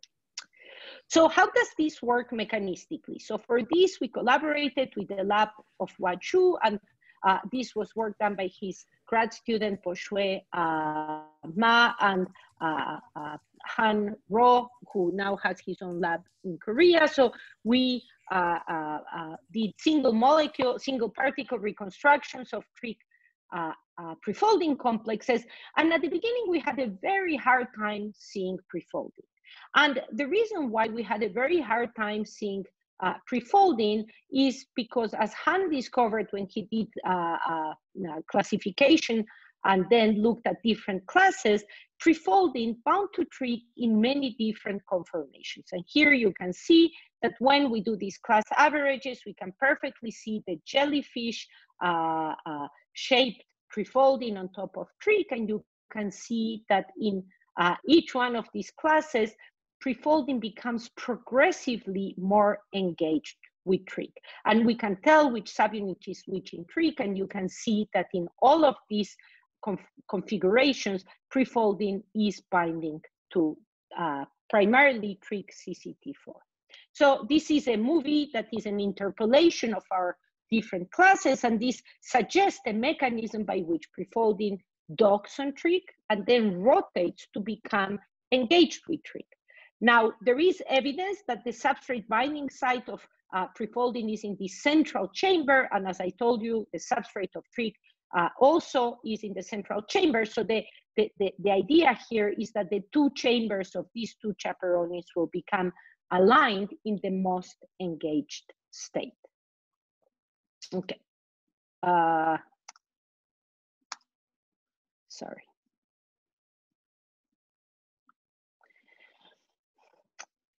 Okay, so in order to make a model of trig and prefolding, because we couldn't tell which subunits of prefolding were interacting with the different subunits of trig, or even if there was a preferred interaction mode, we turned to cross-linking mass spectrometry, and this was work from Alex Leitner in Rudy Eversolt's lab. And then we did computational modeling to dissect the complex. There was one preferred configuration of trig in a complex with prefolding. Incidentally, this also allowed us to figure out the arrangement of the subunits of prefolding in the complex, which also wasn't known. So now that we had a defined arrangement, we could use these distance constraints and the EM to build a model, which is shown here in a movie that intercalates all the different states that we observed by EM. Now, what's interesting is now that we have a structural model of the trig prefolding complex, we can make some conclusions about the properties of the complex. And what was really interesting is that when prefolding binds to trig in the open state, so the chamber is open, you can see that it in a way extends and modifies the properties of the chamber in which the substrate is enclosed. So here, again, I'm showing you the view that the substrate has from inside the chamber, looking towards the outside where prefolding is bound. This is the apo state. This is the prefolding bound state. You can see that the electrostatic properties of the prefolding chamber start to configure this charge asymmetry faced by the substrate, and also it generates an asymmetric polar, non-polar type of environment. So what we think from this model is, that by prefolding, it changes the properties of the chamber, and this may actually return the substrate to a productive folding pathway, and maybe this is why it enhances the rate and yield of folding. Now, how can we test the effect of the prefolding binding to trig in vivo? So we wanted to define a little bit better the binding site of prefolding. So here I'm showing you in yellow dots the regions of the apical domains that interact with prefolding progressively in the different classes. Here I'm showing you the two extreme states, the latch state and the engaged state. You can see this is CCT4. So what Dan did is he actually purified recombinantly all the apical domains of the trig subunit, and he found that just the apical domain of CCT4, which here I'm going to call API4, can compete away binding to prefolding to trig. So that seems to be the major binding site for prefolding in the trig complex. Now, what's interesting is if we look at the interface between the two subunits of prefolding 4 and 6 that interact with CCT4, you can see that these are negatively charged in prefolding and that CCT4 has an outside patch that is positively charged. So when Dan put negative charges in this positive charge, now there was no longer any competition for prefolding binding to trig, and of course apical domain API4 with the triple E does not bind to trig. So this suggests that the interaction between prefolding and trig is driven by electrostatic interactions between CCT4, a patch on the outside of CCT4, and these negatively charged patches in between prefoldings 4 and 6, which allow it to pivot. Now, we use this insight to test what happens if we disable the interaction of trig with prefolding in vivo. And I mentioned to you that you can delete prefolding in yeast and the cells are perfectly viable. So what Dan did is he used CRISPR to change this positive patch. So this is a view of the open complex from the top to a negative patch. If we do this, and we can do this in vivo in yeast, you can see that yeast will still assemble a trig complex. So these are native gels of yeast lysates. And if you add ATP aluminum fluoride, you can still get the close conformation, which migrates faster. However, when we have a trig triple E, let's call it variant versus the wild type in CCT4, this trig no longer binds prefolding. This is a little pull down column, and you can see the triple E doesn't bind prefolding. Trig does bind prefolding, but the interaction is so sensitive, consistent with an electrostatic interaction.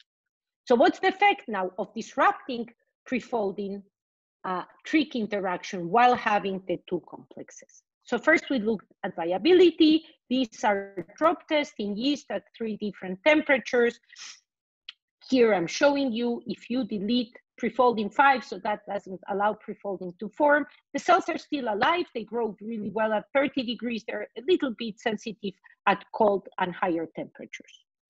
Interestingly, having a trig that cannot bind prefolding is completely, not completely, but the cells are really, really sick. So it's almost lethal. You see, we get almost no growth. Interestingly, if in the background of this chaperoning, we delete prefolding, now the cells come back to life. And if in this trig that has CCT4 triple E without prefolding, we now re-express back prefolding subunit 5, the cells are again very sick. So what this really suggests is that blocking prefolding binding to trig renders prefolding toxic to the cell. What then Dan did is find that many proteins aggregate, many ribosome biogenesis factors, mitochondria, as well as other chaperones. So there might be a pleiotropic effect, and we are now trying to continue to understand the interplay between trig and prefolding in vivo. But what was very clear is that if you delete prefolding, there is not a lot of aggregation in vivo. This is looking at aggregation via proteostat staining, so that's a thioflavin T type derivative. But in the CCT4 triple E mutant, there are lots of prefolding proteostat positive puncta that are abrogated by deletion of prefolding. So as a summary of what I've told you today, prefolding works together with trig via a conformational cycle that is driven by an electrostatic interface. It's not necessarily just a prefolding. It seems to be a processivity factor. Maybe it acts both before and after, and it helps cycles of productive folding.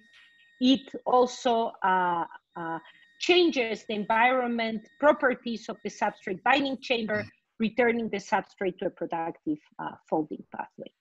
And in vivo, there is cooperation between TRIC and prefolding to maintain optimum proteostasis. And when prefolding is gone, there must be other chaperones that pursue. So just to summarize what I've told you so far, TRIC is a very highly evolved chaperone that exploits its heteroligomeric nature to generate asymmetry in many of its functions: allosteric regulation, nucleotide binding and hydrolysis, substrate binding and folding. So the chamber of TRIC is a lot more than an isolation chamber. And I also showed you that the subunit heteroligomeric nature also imparts specificity on cofactor interactions. And of course, there are many very cool questions to keep investigating. How do the substrates actually fold in this chamber? How does this very unique complex assembly in the cell, how did it evolve for this particular type of subunit arrangement? How does it cooperate with other chaperones and cofactors? And I also want to mention that TRIC doesn't just work together with other chaperones, it interacts with the ribosome to promote co-translational folding. And Kevin Stein, a postdoc in the lab, had a paper recently looking at the co-translational function of TRIC. It also may be regulated through signaling pathways and may work very differently in different cell types. And another postdoc in the lab, William Wong, also had a paper looking at the differential expression of TRIC in neurons and neuronal stem cells. So there are lots of really interesting questions for the future. Okay, I'm done. I just need to acknowledge, so all the TRIC prefolding story I just told you was done by really a very talented postdoc, Dan Gestaut, who is now in the job market. So you can reach out to him. And the EM was done by Boshue Ma, a student in Wachu's lab, and Son Han Ro, who now has his own lab in Korea. The work was started by Lukasz Joachimiak, who also now has his own lab at UT Southwestern. As I mentioned, we have a very long multi-decade collaboration with Wachu, who just moved to Stanford. The proteomics, we got a lot of help from Ronen Abiner, a postdoc in my lab. And also I have to really thank Alex Leitner in Rudy Ebersold lab, with whom we have collaborated also for a long time on cross-linking mass spec. And that's that this is the website of our group. And I just will end with an advertisement for our own alternative proteostasis seminar series every Wednesday. And these were some of the speakers, and I invite you to join us. And that's that. Thank you. Thank you very much, Judith, for a wonderful presentation, and thank you for postponing the Proteostasis Consortium until next week. First question from Fabrizio Chitti from the University of Florence. Is there any evidence that TRIC client proteins have evolved their sequences to have specific interactions with TRIC or the intermediate states during TRIC-driven refolding? Yeah, this is really a fascinating question. I think this is something that would be very interesting to look. I mean, my intuition is that some of them, at least some of the obligate substrates of TRIC, have co-evolved with the chaperoning. And actually, Lukasz had, and this was in his paper, a very interesting correlation between the number of chaperoning subunits in archaea. So in archaea, which are the close cousins of TRIC, there are archaea that have homoligomers and archaea that have up to 4 different chaperoning subunits. And if you look at the size of the archaeal proteome, and then it grows linearly with the number of different chaperoning subunits. So I think this is a very interesting question. I also have to say, from Kevin Stein's and Allison's data, looking at co-translational function of TRIC, some of the substrates of TRIC are, probably not obligate. So a lot of glycolysis enzymes, enolase, alcohol dehydrogenase, a lot of mitochondrial import precursors are TRIC substrates. Perhaps those have not evolved specific features, and maybe TRIC, having many subunits, allows TRIC to expand its repertoire and its functions as a chaperone. Thank you. And just one final question from Tessa Sinahi at Utrecht University. Does pre-folding also promote the anti-aggregation activity of TRIC towards substrates such as poly-Q proteins or alpha-synuclein? Yeah, I think there is also a paper for alpha-synuclein. There are papers, I think there is at least one paper showing that pre-folding can suppress Huntington aggregation also. And I have to say, one question we don't yet know is whether pre-folding only works with TRIC or if it has additional functions other than folding with TRIC. Very interesting. And thank you once again, Judith, for your presentation. There are some extra questions in the Q&A box. Okay, thank you. And we will conclude today with a presentation by Ulrich Hartl. And Ulrich studied medicine at the University of Heidelberg, from where he received his medical degree in 1982 and then a PhD in 1985. Following his postdoctoral work at the University of Munich and UCLA, where he made important contributions related to mitochondrial protein import in Walter Neupert's lab, Ulrich then started his own laboratory in 1991 at Sloan Kettering, before becoming the director of Max Planck Institute of Biochemistry in 1997, where he remains to this day. And Ulrich has made many seminal discoveries about the functions of chaperones throughout his career, including pioneering studies of the chaperone in Groeil. And indeed, Ulrich's laboratory has elucidated many of the steps in the chaperone-mediated protein folding process. And I think it's particularly interesting to take a step back and remind ourselves of the early days of the chaperone field. For instance, when looking back at one of Ulrich's early papers, I encountered a sentence from the abstract of a paper in 1992 about the successive action of DNA J, K, and Groeil, where they wrote that this sequential mechanism of chaperone action may represent an important pathway of the folding of newly synthesized polypeptides. And I think that this is particularly illuminating because it was something brand new at the time, but students, of course, now learn this in textbooks around the world today. It's great to see how much the field has developed since then and all the progress that's been made. Ulrich's work has been recognized with many prestigious awards, and just to name a select few, his election to the German National Academy of Science, as well as the US National Academy of Sciences. And he was the recipient of the 2006 Stein and Moore Award from the Protein Society, the Lasker Award in 2011 with Arthur Horwich, and the Breakthrough Prize in 2020 in Life Sciences with Arthur Horwich. So Ulrich, thank you for joining us today, and the floor is yours. Thank you so much, Reid. Can you hear me well? Is it okay? Yes, everything is, and the slides look Pleasure great. to be part of this excellent seminar series. Thank you so much for organizing it. So I want to continue along the theme that chaperones, in particular ATP-dependent chaperones, can play a more active role in the folding process and actually promote folding. And I will illustrate this with recent work that we have done on two major ATP-dependent chaperones, namely the HSP70 system and the chaperonin. This is for the bacterial system, the DNA-KJ GRPE system, and the Groeil system. And I hope to be able to convince you that there is really a new conceptual understanding emerging, whereby it becomes clear that these two chaperone systems cater to different subsets of the proteome, of proteins with different folding problems, that they cooperate in this process, and that this explains why cells actually contain these two types of major chaperone machines that seemingly do the same type of job. Now, this work I'm talking about is mainly done by these three individuals. Rami and Amit are just about finishing their PhD, and David has left a couple of months ago, was a postdoc in the lab working on the TRIC chaperonin, and also did some work on the mechanism of actin folding. He now has his own group at the Greek Institute. And all this work was in very close collaboration with Manajit Hartl. Now, we understand, of course, and we've heard in several of the talks, that a major function of chaperones is to prevent protein aggregation reactions, either to amorphous aggregates or to fibrillar type of aggregates that play a role in various neurodegenerative diseases. But it is also becoming clear more recently that chaperones can promote folding at different places, different parts of the folding energy landscape. They can actually modulate the folding energy landscape, and this can result in accelerated folding reactions. They can help to interconvert partially folded states that may be kinetically trapped in perhaps aggregation-prone conformations, and convert them back onto a productive folding pathway.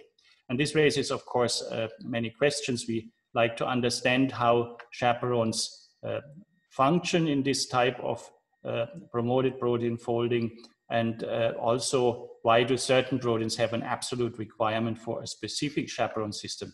Judith just gave a wonderful example of actin that is strictly dependent on the trig chaperonin, and it cannot in fact use the bacterial GROEL chaperonin system, even though it functions by a somewhat similar mechanism. So there is clearly adaptation of substrates to particular chaperones, which then solve specific folding problems. Now, the major theme of today's talk is that HSP70 and the GROEL chaperonin, in this case, cater to proteins with different folding problems, HSP70 rescuing stably misfolded states, and the chaperonin promoting folding of more dynamic folding intermediates, which are populated by a certain subset of proteins.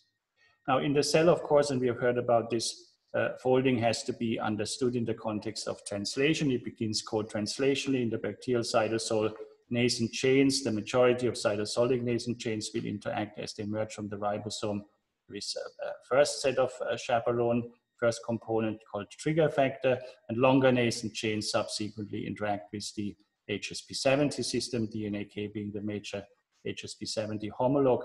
At this stage of the translation of the biogenesis, the nascent chain is not yet able to fold into a stable structure. It is topologically restricted also by the ribosome, structurally incomplete, may form transient secondary structure, maybe small tertiary modules can form co-translationally. But the function of these chaperones is that by binding to hydrophobic chain segments of this type, they prevent premature misfolding of the nascent chain, and through cycles of binding and release, in the case of HSP70 being ATP regulated, through such cycles they can then allow folding towards more stable states, native-like formation of structure as more structural information becomes available.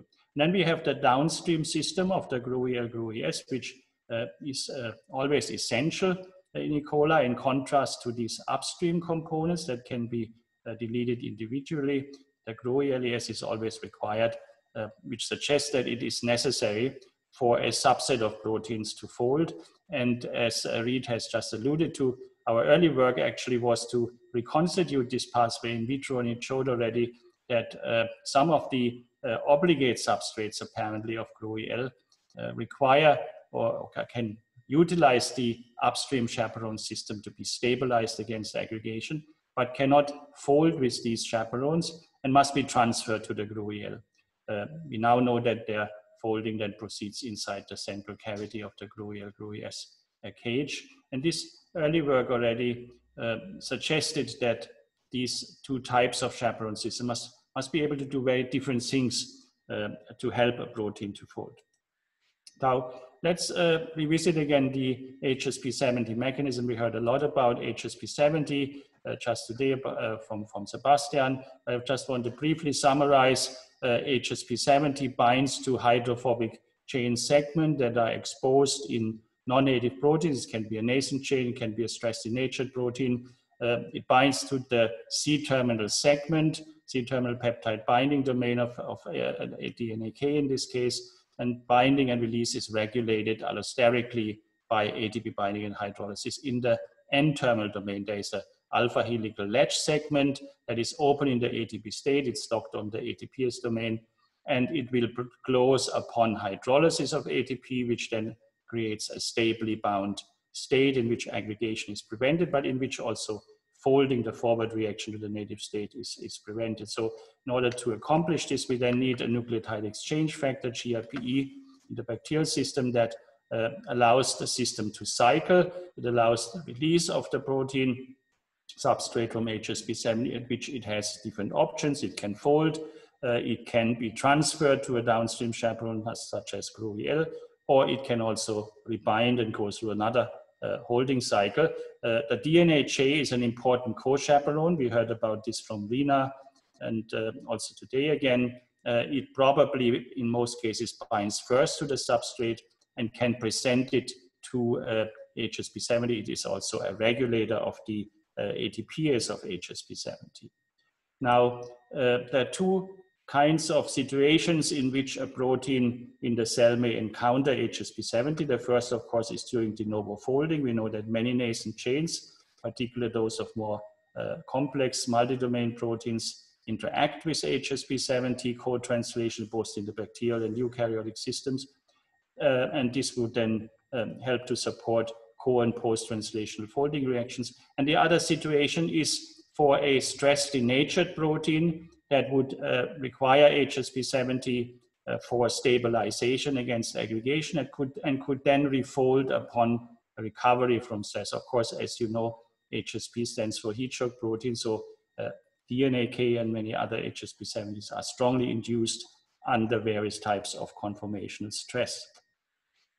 Now, in the work of Rami Imamoglu, I want to now focus on, we used a model substrate that has been used frequently in protein folding studies, firefly luciferase.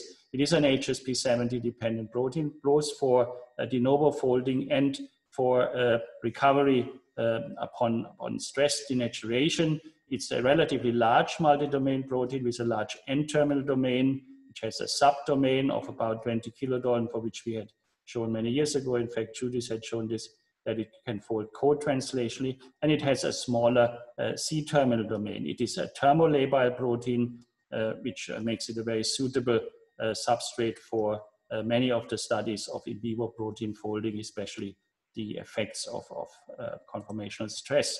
And of course, luciferase has an enormous advantage. It has an extremely sensitive luminescence assay, which almost reaches down to single molecule conditions. So it can really measure folding based on its activity with very high sensitivity. Now, what Rami started out here was to repeat some earlier experiments where we look at the spontaneous folding of this protein upon dilution from denaturant. We used a concentration here at 100 nanomolar and observed that the folding reaction was rather inefficient. This was due to aggregation. It was known that luciferase is a rather aggregation-prone protein. And here you can see immediately the enormous power of the HSP70 system, DNA-K, DNA-J, GRPE. In the presence of ATP, we observe very rapid, very efficient refolding of this luciferase protein.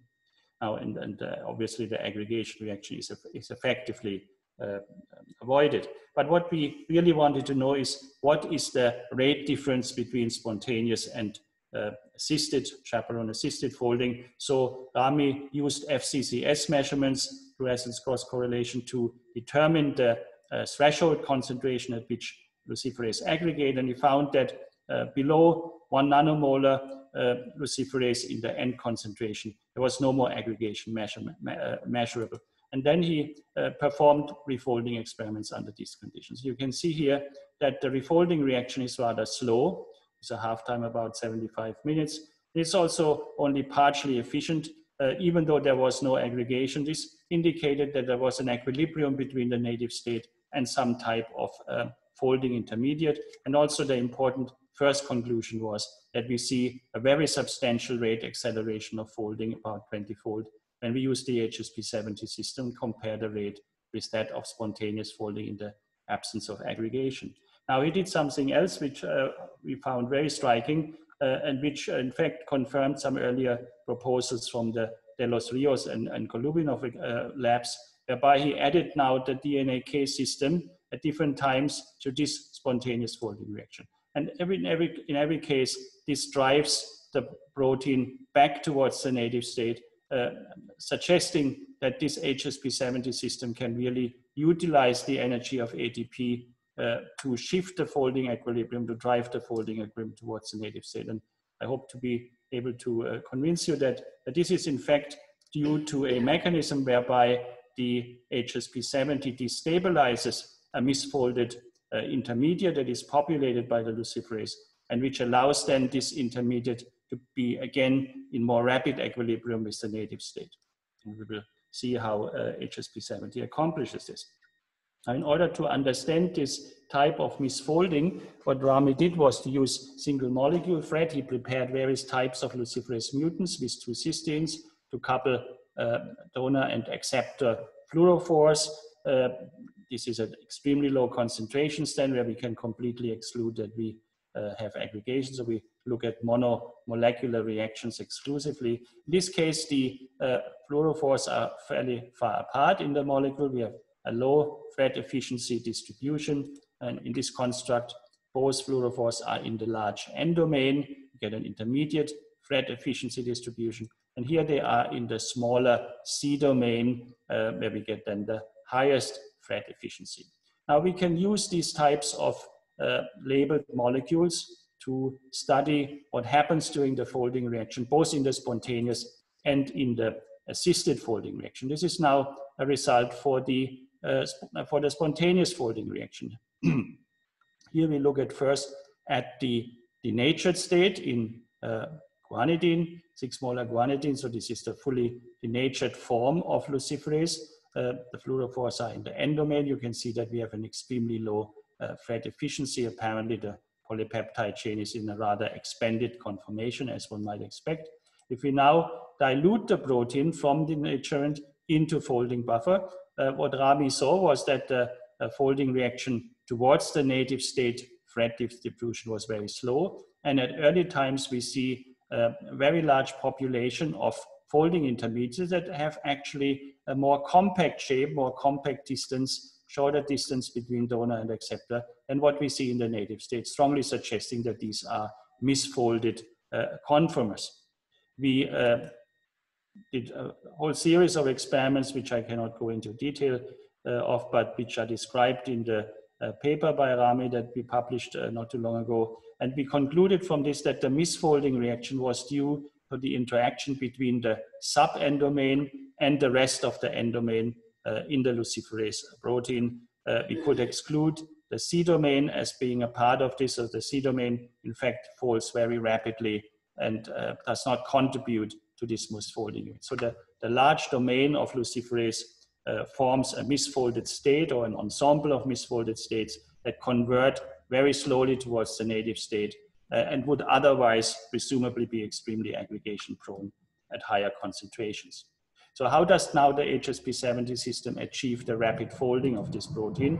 Again, we use the same type of thread labeled protein.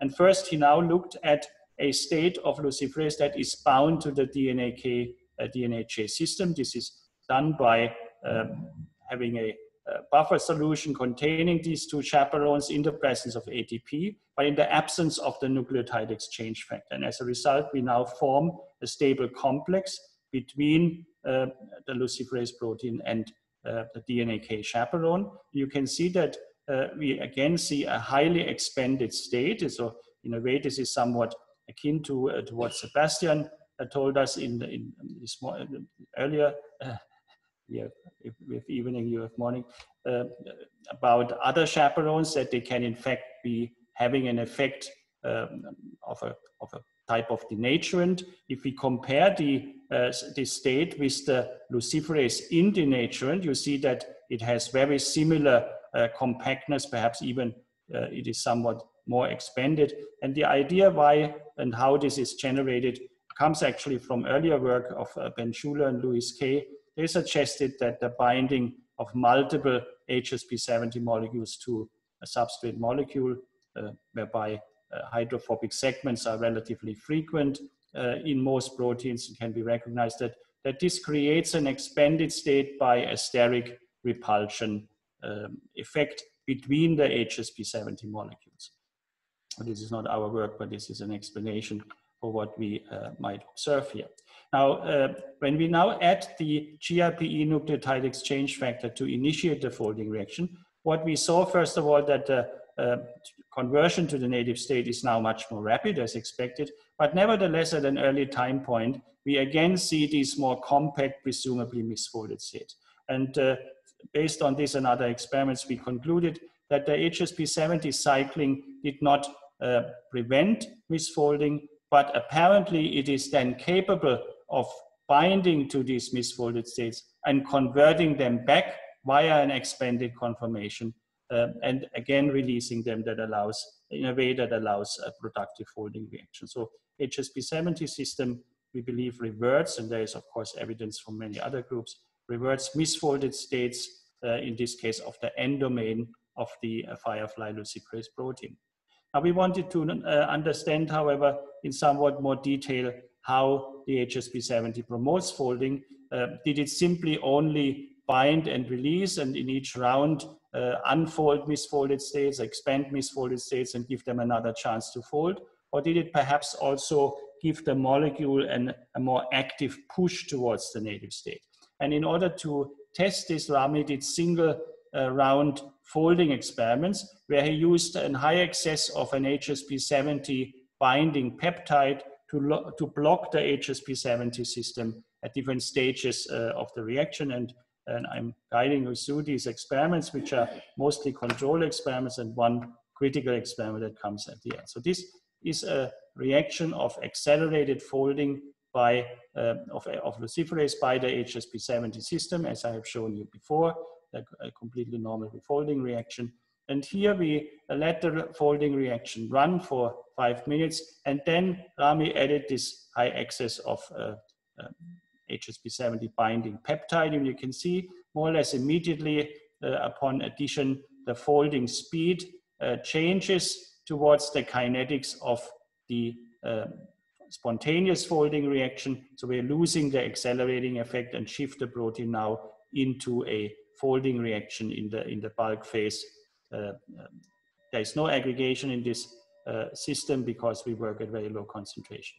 Now, in this type of reaction, we add the peptide, the inhibitor peptide first to saturate the DNA KJ system and then allow folding to happen. And now we observe, of course, only the spontaneous phase of folding. There's no interaction with HSP70. There is some interaction with DNAJ, which is not completely blocked by the peptide. And that's why the folding yield here is somewhat lower. And now comes the critical experiment where we first bind luciferase to DNA KJ in the presence of ATP, then add the peptide and start the reaction with GRP. In this case, we see one round of release of luciferase from the chaperones, but there is no rebinding. And now we get a biphasic reaction with a fast phase and a slower phase that resembles the spontaneous kinetics, suggesting that, and this corresponds to approximately 18% or so of the total luciferase, that in the course of the release, a fraction of luciferase molecules is allowed to fold much faster towards the native state. So the answer actually to the question was yes, there is an active component whereby the HSP70 provides a push towards the luciferase for a fraction of molecules. They are now allowed to avoid formation of this kinetically trapped state. And this, we believe, is the actual mechanism that underlies this substantial rate acceleration that we observe. To summarize this, so we believe that luciferase has a strong tendency to form these misfolded states within the end domain, both upon in vitro refolding, of course, but also, as we have shown, upon heat denaturation, mimicking stress conditions, and presumably also to some extent, at least, during co-translational folding. The HSP70 system recognizes this domain, this misfolded state, expands it, and upon GRP-dependent release allows it now to partition back towards the misfolded state or to the native state. But the release reaction is not simply the same as a dilution from denaturant. It allows a fraction of the molecules to circumvent, to fall back into this misfolded state, to circumvent this misfolding reaction and proceed much faster towards the native state. And this is basically how the system, the HSP70 system, utilizes the ATP to promote a folding reaction. It brings this misfolded protein in much more rapid equilibrium with the native state. Now, what about the GROE-LES system? As I mentioned before, in contrast to HSP70, we always require GROE-LES for growth, indicating that there is a specific subset of proteins that are strongly or obligatorily dependent on this particular chaperone. And how can we now understand what is GROE-LES doing different from these upstream chaperones? What is the difference in the basic mechanism? Now, there has been a lot of work done on this system. I have mentioned here a couple of people who have made major contributions over the years. Of course, there are lots more labs that have been working with this system. As Judith already explained, this is another example of a double ring complex, chaperonin complex. In this case, it's a homo-oligomer, it's a simpler version compared to the trig CCT. There are 760 kilodalton subunits, there are not 8, but 7 subunits in each ring. And these subunits expose hydrophobic regions on their apical domains that then capture a partially folded state, for example, upon transfer from the HSP70s, a little bit similar to binding to a fly, a glue trap or something like that. This causes generally unfolding global destabilization of the molecule.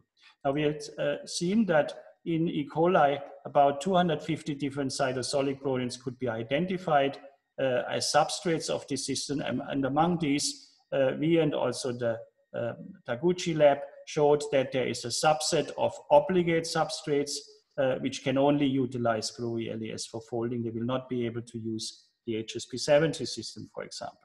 Now, the way these proteins fold, we believe, requires the encapsulation of the protein inside the chamber of the chaperonin, similar to the chamber of the trig that Judith has described. In this case, the GRUI-S is a separate lid factor that binds to the ends of the GRUI-L double ring. And when this happens in an ATP-dependent reaction, this causes major conformational changes or is associated with such changes in the GRUI-L system, whereby these hydrophobic regions are now being buried in the interface between the subunits, and the interior of this chamber becomes highly hydrophilic and net negatively charged. It is now conducive to allow a folding reaction. At the same time, of course, aggregation is prevented. During the time frame, the polypeptide spends in this chamber a couple of seconds that are required for the hydrolysis of the 7 ATP molecules in the GRUI-S bound ring. This is also a highly allosteric system with positive cooperativity of ATP binding and hydrolysis within ring and negative allosteric between the rings.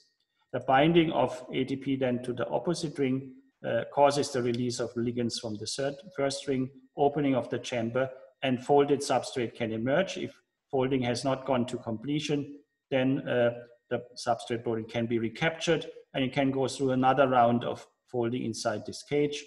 This can be repeated multiple times, but we have seen that the obligate substrates, as far as we could study them, seem to all be very efficiently utilizing this system. In fact, we believe now that in addition to preventing aggregation, a major function of this system, in fact, is to catalyze folding, to accelerate folding of proteins towards the native state. And the proteins that seem to be benefiting from this specialized folding environment provided by the chaperonin cage are often having a particular structure, domain structure, the beta-alpha 18 barrel structure. This is the most enriched fold among the obligate substrates. We have a central beta barrel of hydrophobic beta sheets surrounded by amphiphilic helices. And the important thing about these structures is that these are relatively large, complex domains which are stabilized by many long-range interactions. Because of their size, and this has been shown by theoretical simulation, hydrophobic collapse may be insufficient in restricting the conformational space that must be searched by the protein towards the folding to the native state. And as a result, many of these proteins seem to populate dynamic folding intermediates that are separated from the native state by entropic energy barriers rather than by actual misfolding within the chain, as we had seen by the firefly luciferase. And we believe that the GRUI-L chamber solves the folding problem of these proteins by, in fact, to first approximation at least, by an effect of sterically confining the protein inside the cage and pushing it into the cage. Obviously, this is where the energy of ATP would be consumed. So we believe that the cage then restricts the conformational for freedom of the enclosed chain. It will enhance hydrophobic collapse. And this is supported by further features of the cage, in particular the net negative charge of the inner surface. We also heard about the charge of the trig surface, which seems to be bipartite. In this case, we have a more homogeneous negative charge. And there are also flexible C-terminal tails emanating from the GROEL subunits into the cage. They have low complexity repeat sequences, and it has been shown that the presence of these tails also plays a role in accelerated folding. This is how you could imagine a folded substrate protein inside the cage. And obviously, the unfolded state would be more expanded. So you can immediately see that there is really not much space left when the protein is encapsulated. Now, here is an example of such a protein called DAP-A, a Tim-Barrel protein, E. coli protein, which is an obligate substrate. We studied it because in this case, we can actually measure the spontaneous folding rate. It does not aggregate at lower concentrations, but we see that now the GROE-LES system massively accelerates folding 20 to 30 times, and there are other conditions at higher temperature where this rate acceleration is even more pronounced. Now, importantly, when we try to fold this protein with the HSP70 system, we observe what we had seen earlier on, that now, in fact, the folding rate is decelerated. This is much slower than the spontaneous folding rate. This is the rate of spontaneous folding.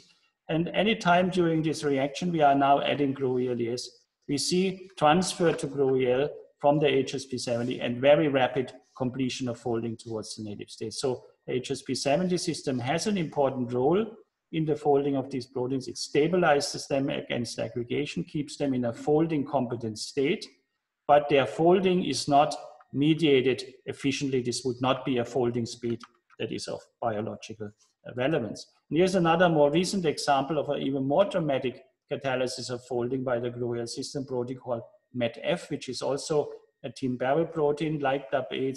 It's a tetrameric protein. It was known that upon disassembly and unfolding, the refolding is, this is an irreversible reaction as shown by Günther et al.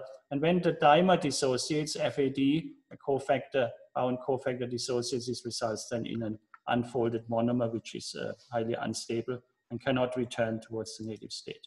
You can see the reaction of spontaneous folding. There's no refolding upon dilution from the naturant, but a very efficient refolding with the GROE-LES system again is achieved. And in fact, this protein is now unable to fold spontaneously, even at single molecule conditions where we could completely rule out aggregation. So it forms a really stable, obstinate folding intermediate that does not want to convert, for hours at least, towards the native state.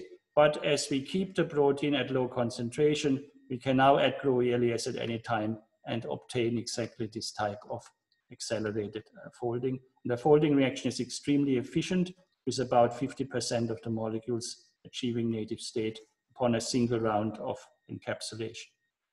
Now, one more question that was of interest to Amit Singh, who did these experiments, was whether encapsulation of this protein in the GROE-LES cage actually results in a stably folded METF subunit. I told you that we cannot generate this folded subunit in the spontaneous folding reaction. What he did was to use the technique that Rachel Clavitt had introduced, hydrogen deuterium exchange, and also Sebastian, I believe, mentioned this. This is a very nice biophysical technique to measure conformational stability of proteins. It's based on the idea that hydrogen amide hydrogens that are not involved in stable secondary tertiary structure can be exchanged by deuterium. This leads to an increase in the mass of the protein. We can quench this exchange reaction at low pH, and with pepsin digest and mass spectrometry then measure the amount of deuterium that was incorporated. This can be done for different times, and then we can compare different conformational states. And this is what Amit did that for both the GROE-L bound state, the encapsulated state, and also for the native state. Here is the result for the native state. This tetramer is highly stable. As expected, we see very low deuterium incorporation into the native structure of the protein. However, upon binding to GROE-L, and this has been shown by others for different substrate proteins before. Upon binding, the protein is highly destabilized. It is bound upon dilution from denaturing, and it is stabilized in a globally unfolded state. And please note that this is now showing the difference in incorporation between the native state and the GRU-EL bound state. But strikingly, the encapsulated protein has a stability, and this is now the single encapsulated subunit, very similar to that of the assembled native MEDF protein. So the GRU-EL cage apparently is capable of not only allowing the folding of this protein, but it also then provides an environment that keeps the subunit stable, except for regions in the strong interface between the subunits, which only become stabilized upon assembly. And this is, of course, a very nice internal control that we actually are looking at the encapsulated protein. So to summarize, what I have tried to tell you is that we believe there are two basic mechanisms by which these ATP-dependent chaperone systems, HSP70 system and the GRU-EL chaperone, can actively promote folding reactions, and they address folding problems by different subsets of proteins in the proteome. The HSP70 system deals, as we showed for the luciferase protein, for larger multi-domain proteins in many cases that form misfolded states. It can expand these misfolded states by binding to hydrophobic regions that are exposed in them. And then presumably in a mechanism of stepwise HSP70 release, we obtain a productive folding reaction towards the native state that can be faster than the spontaneous reaction. We have observed, of course, that multiple HSP70s bind to a luciferase molecule, and this is probably what causes the expansion. And then there is this stepwise release, that's our hypothesis, that explains how the system allows a fraction of the molecules to circumvent the falling back into this misfolded state. Now, the GRU-EL system, we believe, is more specialized to proteins in which the folding problem is dominated by the formation of a population of dynamic folding intermediates, and by encapsulating these proteins in a confining environment, it allows these proteins to reach the native state faster. It shortens the search time necessary within these dynamic folding intermediates towards the native state. Both systems are coupled. Generally, proteins during synthesis are first given a chance to interact with the HSP70 system, and those that are utilizing the system successfully, of course, would not go on to GRU-EL, but others can be transferred to the downstream acting GRU-EL machinery, and this is what we observe for these obligate substrates, for which I have shown you some examples. Both systems function by destabilizing folding intermediates relative to the transition state, but do not change the stability of the native state. And that's basically what I wanted to talk about today, and I'm very happy to answer questions. Thanks a lot again for inviting me to participate. Thank you very much, Ulrich, for a wonderful study on protein folding in vitro. And I didn't realize that actually the C-terminal IDRs of GRU-EL are disordered. And I think that's a bit of a theme we've been seeing today and yesterday also with Johannes's disordered C-terminal region of P23 and the disordered tail of HSP70, the EEVD motif that Rena showed. So some interesting general features of chaperones. It's an important point, and of course there are low complexity sequences, for example, in some of the HSP40s that Rena talked about. Of course, yeah. It's certainly is quite prevalent in chaperones to have these flexible regions. And also, of course, the gates on the proteasome. But we have a lot of questions here, so I'll start with one from David Agard at UCSF. And he writes here that the Wickner and Rudiger laboratories and others have shown that HSP90 synergistically works with HSP70 to facilitate luciferase folding. Yes. And within your model, would HSP90 increase the yield or facilitate the recapture of luciferase, or maybe something else? We have actually tried to do this in our system, we didn't see a very strong effect, but it may depend on the ratios of the different chaperones and how much chaperone you have relative to luciferase. In most of the single molecule experiments, of course, we have relatively high excess of HSP70, but I assume that the HSP90 plays a role perhaps it might perhaps enhance the ability of the HSP70 system to produce a productive folding intermediate and prevent luciferase to fall back into this misfolded state. Clearly, of course, the HSP70 and the HSP90 system can also cooperate, and in the eukaryotic system, this is implemented even by components that form a linker between the two systems. And I'll also add one more forgotten chaperone, the peptidyl prolyl isomerase that can isomerize cis-proline that might be present in the unfolded state. We have another question from Fabrizio Chitti from the University of Florence. For the mechanism that you described, is the effect of the DNAK GRIP-E cycle on the misfolded state of luciferase a thermodynamic destabilization, or is it a kinetic effect, or maybe some combination of both?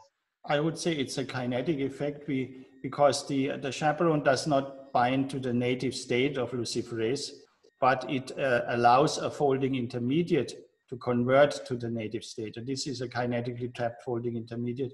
I should have also mentioned that obviously it will be important to see to what extent the eukaryotic chaperone system, which would be the one that actually interacts with luciferase physiologically, does something similar, or whether we find differences. And of course, it is quite conceivable that the additional complexity of the HSP70 system in eukaryotes, especially with regard to the HSP40 components, may be of interest in this context, and see whether we find differences compared to the perhaps more simple prokaryotic system. And great that you mentioned the HSP40s, because we have a question here also from Asif Ali, the University of Chicago. Do you think that HSP40s or J proteins may be the ones that facilitate the so-called decision-making on the transferring of substrates to GRO-EL, GRO-ES? Or how is that substrate specificity conferred? Well, that is an important question. I don't think we have any evidence that the HSP40 plays a role in this context. It seems to be critical, obviously, for the binding of substrates to the HSP70. What makes the difference? Why a protein? I mean, we see that obviously the folding intermediates that are generated by these proteins have very high affinity for the GRO-EL system. And this allows the more or less unidirectional transfer from HSP70 to GRO-EL. So we would assume that this must have something to do with the properties of these folding intermediates, which probably expose relatively large hydrophobic surfaces, perhaps similar to what one might find in a state that has originally been described as the molten globule. And in some of our earliest work, we could actually use some of the criteria for the molten globule and saw that the GRO-EL bound state was quite similar in that respect, for example, with regard to ANS binding and so on. Thank you. And maybe one more question from Andrew Savinov, the University of Washington. He's interested if maybe you could comment on the relative roles or importance of GRO-EL's ATP-driven unfolding of the misfolded states versus the entropic confinement that it provides. Obviously, there is, I mean, I did say that when the substrate binds to GRO-EL, we do see a global destabilization of the molecule. This would also be the same, of course, or similar in the HSP70 bound state, but it is quite conceivable that an unfolding reaction upon binding to GRO-EL would set the protein up to benefit in an optimal way from the confining space into which it then becomes encapsulated. It is experimentally not trivial to distinguish between these contributions. What we do know is clearly that the encapsulation is critical, because that is a state that we can repair, we can stabilize it, we can look at it without repeated binding to the GRO-EL apical domain. So we can make a stable encapsulated state and show that the rate of folding is the same as when the protein is allowed to bind and cycle through the system. But we can never avoid a single round of binding to GRO-EL, which may make a contribution. Because this is the only way we can actually introduce the protein into the chamber. We have been thinking about some other ways, and we might be able to do this. It's a very interesting question, goes really to the heart of the mechanism. But generally, I would say there is no reason to assume that both mechanisms could not cooperate. Thank you. Yeah, and fascinating. And I look forward to seeing some more work on trying to dissect that mechanism. Thank you for all of our attendees for joining us. Thank you very much for all of our presenters, both today and yesterday, for giving us such wonderful presentations. And I look forward to the next Protein Society webinar, whenever that may be.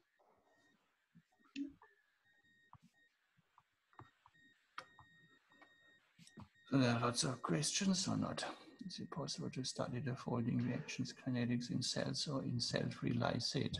I think it's leaving them. Yeah, I guess with the single molecule approach, where you have fluorescently labeled protein, I wonder if that could be done in indeed cell lysates. Yes, I mean, there is, of course, there are now ways of looking at single molecules in cells. It's not trivial perhaps to study folding reactions, but certainly one can look at chaperone interactions.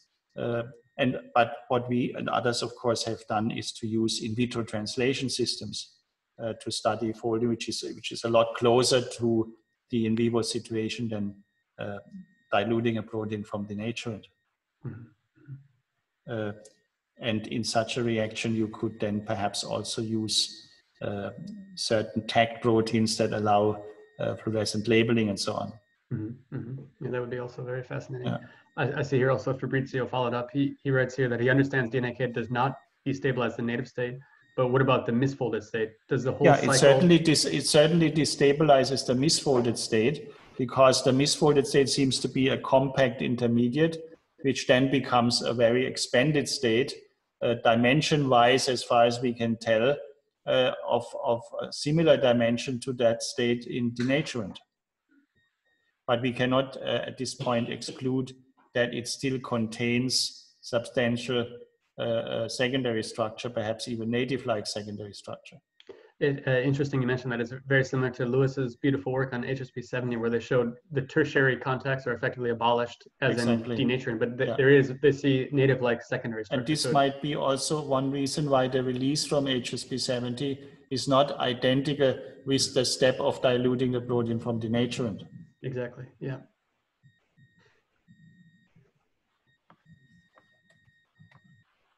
So thank you again, Reid. This was really, I mean, I learned a lot in this seminar series. There's a question from someone in Tanzania. I don't think I've never had a student or a colleague from Africa asking me about GRO-EL and chaperones. So peptides that are evolutionarily conserved within a protein, for example, an enzyme, are usually regarded as critical for function. Would you surmise that some conserved resin may be related instead to critical interactions? Certainly a good idea. We have spoken about the possibility that chaperones and their substrates have co-evolved.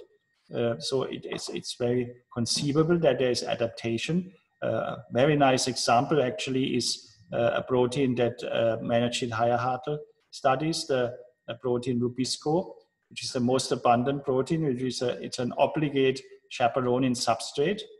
And interestingly, the plant Rubisco, which is inside chloroplast, needs to utilize the plant chloroplast chaperonin for folding, which is actually quite similar to GRO-EL, but it cannot utilize the bacterial GRO-EL. We don't know exactly why that is, but it certainly reflects a level of adaptation to the cognate chaperone system by the substrate.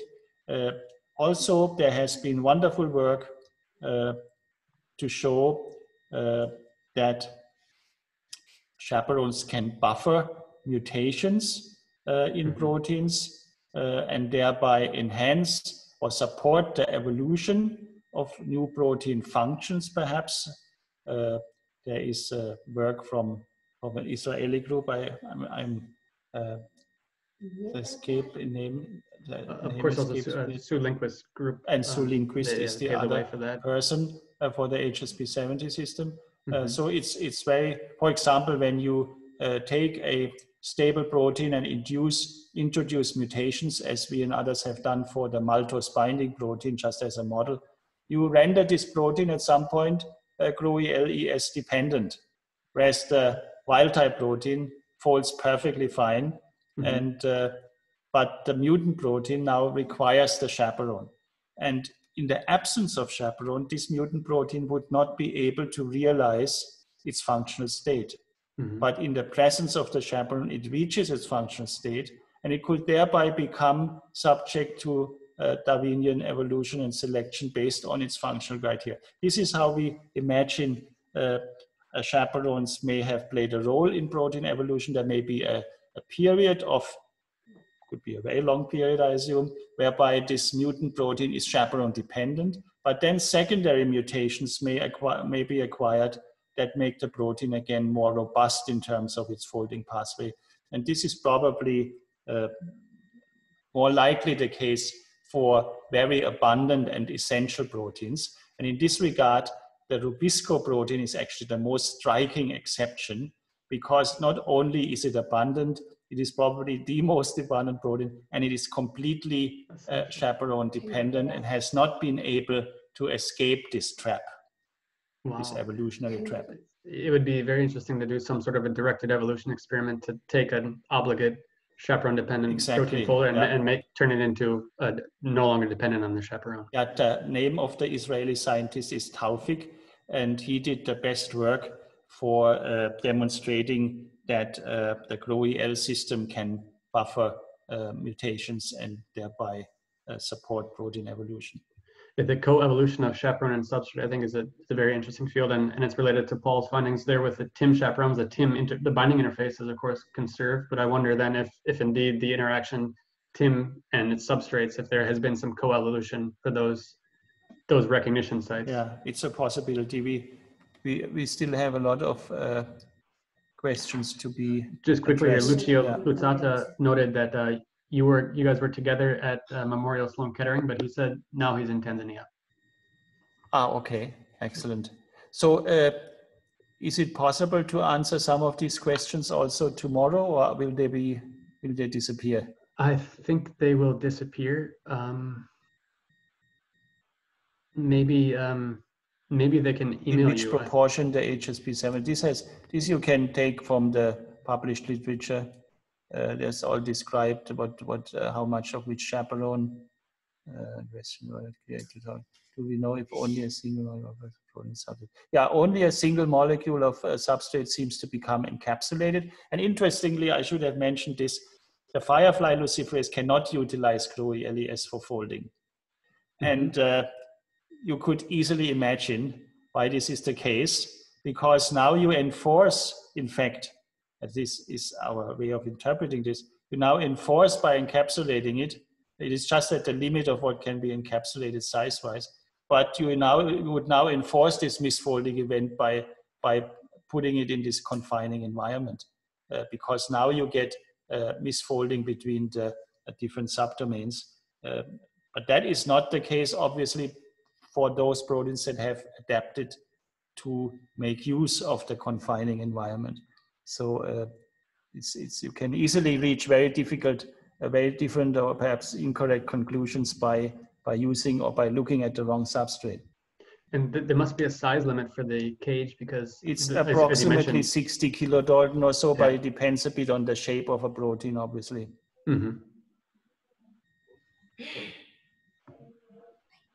Yeah, how to ensure that the stoichiometry of chaperones and substrate is the same as in the cell? Obviously, that's not easy to do. We don't claim that we can really say that this is exactly how everything works in the cell. Yeah. Thank you for noting that, Paul. What I would like to Luca. suggest to those people who I haven't answered a question, whose question I've not, why don't you send me an email with your question, and I will be happy to answer it. It is now 8:30 here, and my wife has prepared a wonderful dinner, which we will have now. And I thank you all for your interest, and I will answer the questions when you send it to me by email. Thank you very much, Ulrich, and enjoy the dinner. Yeah, bye-bye. Yeah, I see those people with their hands up. I'm not sure if they can be enabled to speak.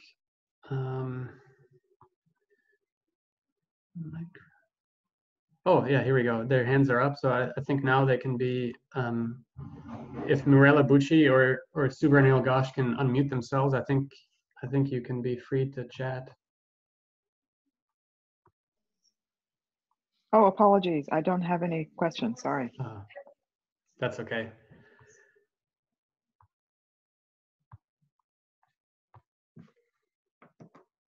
I think, though, we can save the questions in the chat that were directed for Ulrich, and we can email those to him, and maybe he can email out his responses in a general email to the registrants of the webinar.